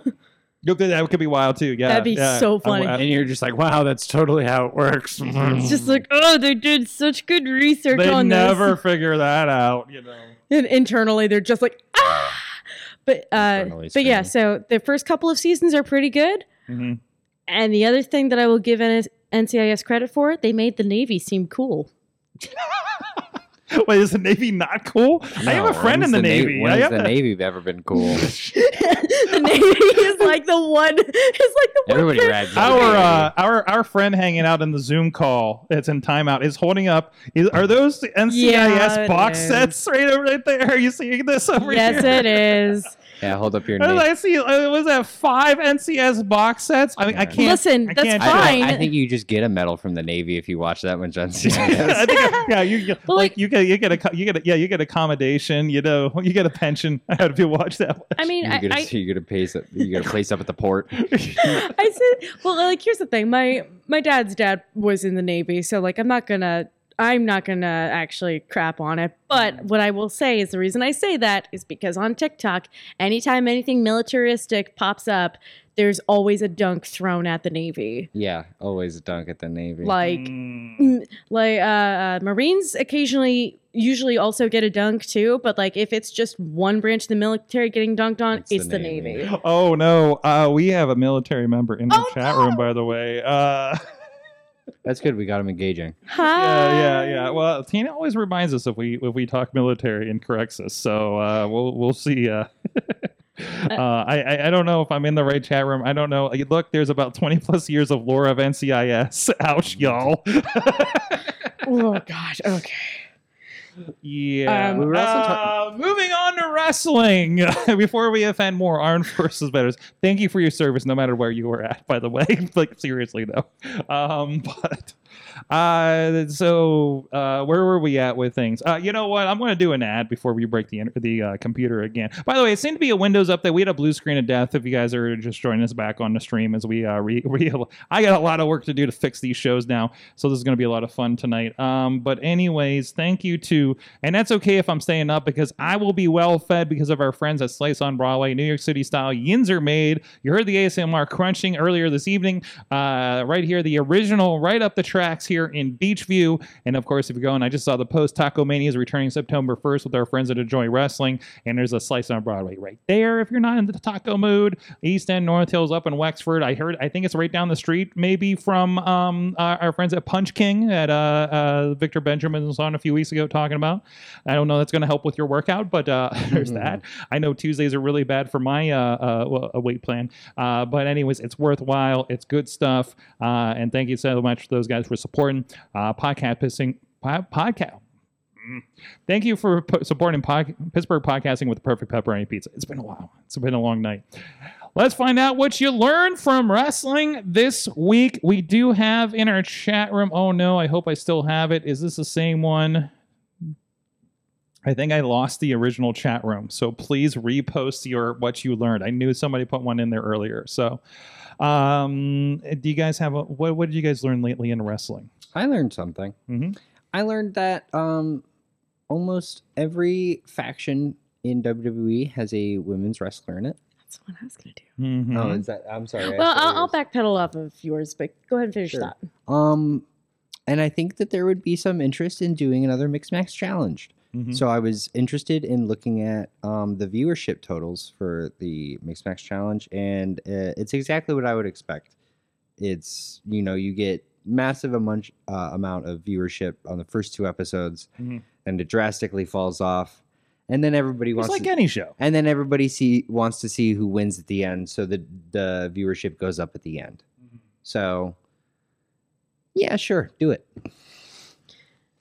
I also learned about every faction in the WWE having a lady added to it, and I feel like there is an upcoming storyline with the return of Zelina Vega building, because I saw her and Liv Morgan have a bit of an online spat this morning. That could also just be nothing. Mm-hmm. But what I also learned is that NXT, for as good of wrestling as it puts on, has pacing issues with their storylines, especially with the women's division. The potential is there. The talent is certainly there, but some sort of schedule needs to be structured around these stories. Yeah, not everything can end with they turn fight. Yeah, the cat fight thing we're talking about. Like, I can't remember if that was on the show or before, but it was on the show. It was on. Yeah, it all meshes together. Plus, we were like off air for a while. I don't know. Like, Patreon. Hey, Patreon did not get off air, by the way. So, and again, not watching the most recent weeks of this. I'm pretty much on PLE watching with NXT now. I felt like so many of the women, and of course, there's the two that were going for the Women's North American Championship, for example, were tremendous. I cannot remember Kalani and Sol Ruka, yes, are fantastic. But I felt like for so long, like it had that the ladies all blended together. You're just like this, like everybody kind of was the same. Everybody's going for the same look. It felt. Obviously, everybody's entrances for sure felt the same. The what? Yes. All the women's entrances. All the entrances for sure felt the same. Yeah, it was all like it was. It felt like it. Everybody's obviously showing more talent than this, and I don't mean to demean it in this comment, but it felt like the divas, like when it was all just like blonde, model girls. It felt like we were going back towards that. It was like everybody was showing more ass and tits and performing, but still it was like that seemed to be the goal at that point, right? And I don't know, did that come off to you for a period there? Is it still in that? I mean, we talk about the terrible stories, but that's going on right now. Yes, I think for a while, and I think still to an extent now, it's hard for me to distinguish between the women's characters, aside from the obvious, the telltale characters like given your Wendy Chu's, like your extreme characters. Absolutely. Your extreme characters, like your Sol Rukas and your Wendy Chu's. To my mind, I can't think. I mean, Kalani Jordan, sure, but I can't think of any other distinguishing characteristics besides some of these women. I mean, like, obviously, it's like when you're starting out wrestling, you're told to get an extreme gimmick because it's something to fall back on. It's something for people to memorize you by. And I feel like a good portion of these women aren't getting that advice where it's like, hey, pick something extreme and just go for it. Yeah, it's like they're being told to blend in or something. Where, yeah, right? It seems like because a lot of these girls like didn't start out in professional wrestling. Like they could get drafted from like doing gymnastics or track or something like that. There's talent that athletes that just won gold medals that are part of the NIL program that they were mentioning last night. And I Simone Biles for NXT Wouldn't Women's that be Champion. great? I would cry. That'd be tremendous. But the thing is like I don't think they have a plan for them other than that. Where it's just like, here's this gymnast, now they're a professional wrestler. Where I think that was the problem with I can't remember the main roster girl's name. She's in the tag team. They won the tag team championships really fast. Oh, I know exactly who you're talking about. But she came from American Ninja Warrior. Oh, yeah. Oh, I actually watched the clip with Steve Amell, and she was the helper. Like, she was like the guide or whatever while he was doing it for like Celebrity Ninja Warrior. And I was like, I know who she is. Catazero or something like that. That's her shoot name. Yeah. But yeah, I think they were so concerned. Katana Chance. No? Yeah. Something like that. Yeah. No, Okay. I think Katana Chance is the other one. Okay. Yeah. But her partner, we got you. Her partner. Yeah. But I think they were so concerned about making sure that they had cohesive tag moves and that she didn't look like a slouch in the ring that they didn't give her anything. Like, I don't think they taught her stage presence or anything there's like that. Still promo class and things like that. Sure, but she's on the main roster. Is she doing promo class? Because she's in St. Louis today and then she's got to travel to wherever. Yeah, like you're past that. You better have it by now. You're learning on the job. Yeah. Right. So she never got that training where it's it's like it's kind of like she has to just do this gimmick until it inevitably is done. And then she's going to have to figure out something. Because it doesn't seem like they had a plan for her for a gimmick or anything like that. We got some what we learned from the chat room.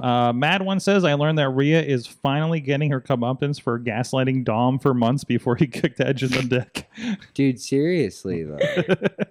Who is the bad guy here, you know? Well, it's like, I'd come to think of it, like, have you seen Rhea never kissed Dom that entire time when they were doing that storyline? Right. Like licked him as all, right? That was at the very end, but it's like you can't even it's like Dom and Liv are kissing all over on television now, and it's like they're doing that like gross Edge and Lita kiss from back in the day. But it's like if you're Dom, you've been getting like you've been getting edged. You seriously?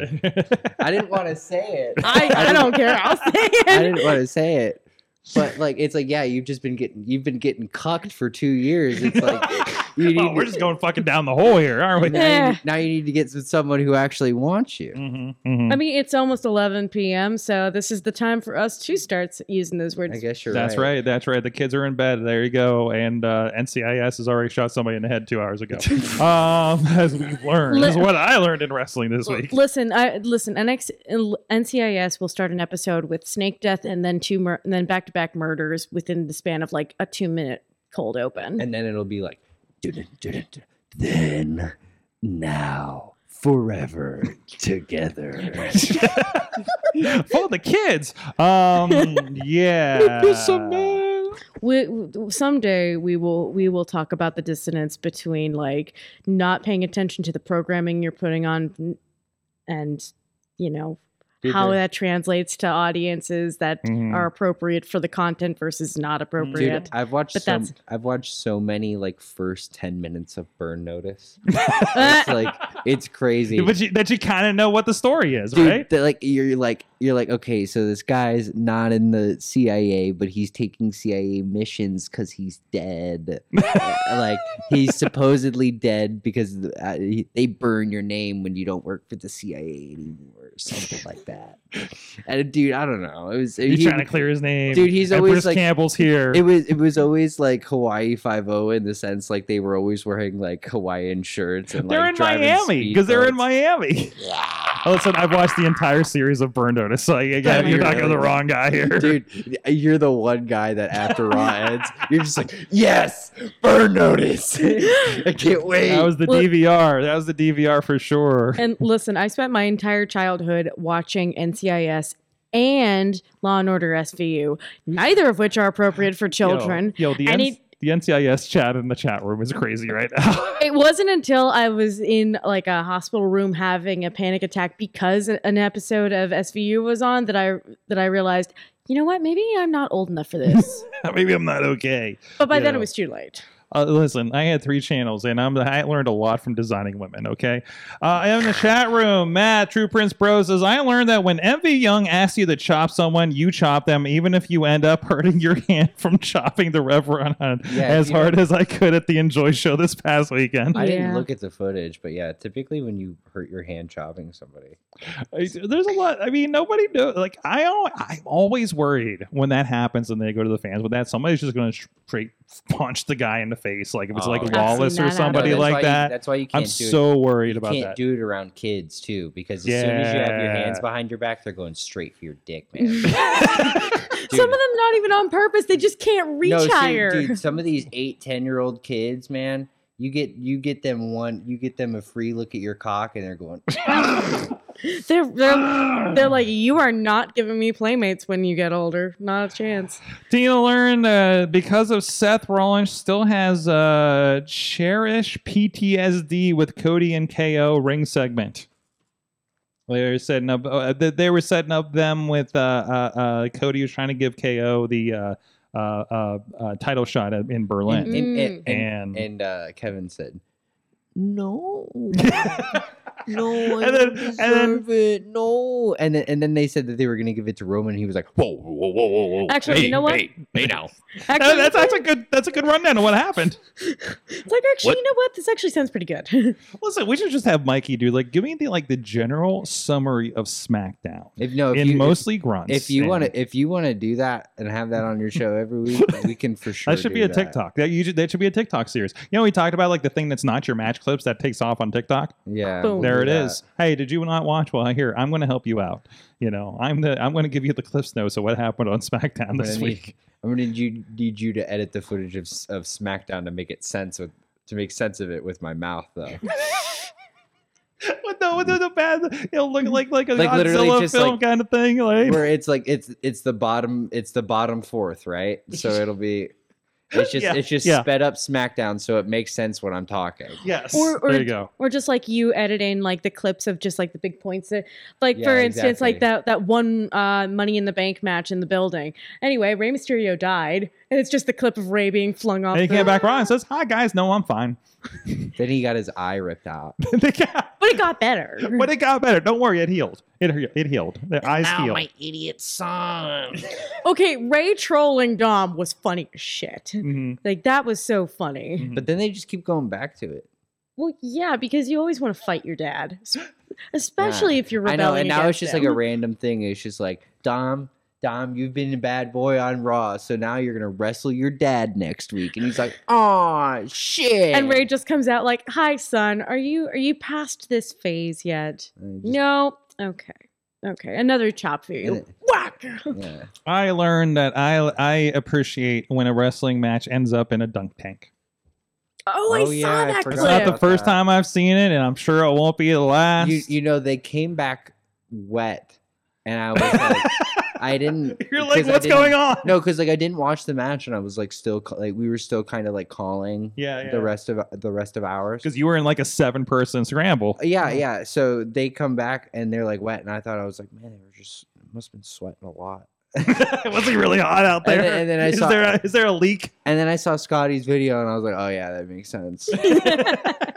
I've just been seeing. I was unfortunately out of town, so I didn't get to see the show. But all the clips I've seen are just wild and ridiculous. It's so much fun up there. I love it. Like it's a hill over, so I'm like, well, I'm just gonna. I literally just popped in, watched the show, and popped the fuck out. I didn't even have to get out on the freeway because there was construction going on. So I literally just like went up a side It's street. nice. was I there. like wrestling close to my house. Like, Oh my this is God, great. yes. This is great. More. This is why I want more city wrestling. Thank you. No, anytime that I don't like, God, I love Enjoy, but I think if I have to drive down to the south side one more time, I'm just gonna take the T. Fair. I'm just gonna take the T down And there. just yeah. I get it. Well, and the problem is like, you guys don't have like the motorized scooters here yet. Well, we did, and then we got rid of them. Wait, was there like a bill that you guys passed? That you Yeah, didn't we had allow them for that like a anymore? year or two, and they just like I think last summer they cut them out. There's still stands downtown where they were. Oh, where they were yeah, sitting. yeah. Are you allowed to have like a personal one? Yeah. Yeah, because I know Gannon has like his tiny little motorcycle that he drives. Oh my around to God, shows. he What? wrote that to Dude, Taco Mania, have you and that not was seen so. this? What? Wait a I've minute, you know not what? seen this. You know what? When he comes, This is when what he- I learned in I was wrestling gonna this say week. when you come to Taco Mania, this I'm not going I to Taco know. Mania. You're not going to 'cause there's a Taco Mania? because there's a show in West Virginia I have to do. Oh. Fair I'm- enough. This How- is the one I'm missing. Well, I'll If- take a little photo for you. Thank you, please. I've got you. I've got better. Because remember that vlog series I was doing while I was still able to wrestle, which I will eventually be getting back to for people who like that. I have a clip of Gannon rolling up on the bike in my Taco Mania vlog. Yeah, no, I was waiting for him to get to the building because I was wrestling him that day, and he just pulls up in this tiny, like teeny tiny little motorcycle. And how tall is Gannon? For those that don't know, Well, he's really tall. 6'5", 6'7", He's a something big like boy. that. Big, big. big boy. Yeah. But I mean, maybe the motorcycle on me wouldn't have looked so small, but just because he was driving it, it was like, oh my God, he looked like he was puttering along on this little thing. It was crazy. And he just casually rolled up. He's billed at 6'5", by the way. That's right. It was making that fucking noise. But yeah, there's a clip. There's a clip of it that I have somewhere. I gotta see this. It's the if you go onto my YouTube page, it'll be the vlog that has me with a bird on my arm as the thumbnail. Tatiana from the chat room. Can you set the video of Gannon on the motorcycle to Kid Rock's American Badass? I will certainly try. American I will certainly Badass. try. That is great. Guys, thank you so much. Top Rope Tabletop is this Friday, 7 p.m. IndieWrestling.us, YouTube, network, Facebook, all the stuff. You can check it out there, or after the fact, it'll be on demand. Again, the Unwilting Tatiana who will be around places as soon as she's healed up here. Keep an ear out for me. Yeah, for the so there'll next be couple some weeks. announcements. Mikey Montgomery, of That's course. Your match with MV Young, and I won't spoil it. Enjoy Wrestling is up on their YouTube page Yep, now. Immaculate is up on YouTube. Please check it out. Go on IndieWrestling.us to watch any of my matches that I've had at RPW. Mm-hmm. You can check me out on Twitter at Montgomery_M21. You can check me out on Instagram at Mikey Montgomery Pro. And then coming up shortly, I think I'm going to be doing some sort of like review show coming up shortly. So, like you just did for SmackDown? well, no, I'm gonna, No, I think we talked about this. yeah. I think I'm going to start doing this thing where, I ask, I get a bunch of people to throw in like media for me to watch, and then I'll review something every week. Okay. So Nice. it'll be like a grab bag type thing. Okay. I like it. I don't know what to call it yet. So if you have submissions, please put it in the chat. Yes. Or hit them up on the social medias Yes. as well. Those social medias I just mentioned. Yes. Thank you so much, everybody. This is going to be fun. Next week, we are scheduled to have the NWA Midwest champion, Exodus Pro champion, Pretty Boy Smooth is scheduled to join us in the studio, so stay tuned for that. That's going to be a lot of fun. There might be some other special guests in as well. So that's going to be fun leading into. And of course, you maybe saw the announcement. NWA YouTube page is going to be hosting the next Exodus Pro live show on the 24th. So I'm sure we could be talking about that. That actually just broke here a few hours before this show, actually, that we got the official word for that. So very excited on that. Yeah, it's going to be a fun project here coming up. So thank you so much, everybody. Thank you so much to our guests. Thank you so much, Mayhemers. We'll see you guys next time. Patreon, stay tuned for more conversation. Mayhem out.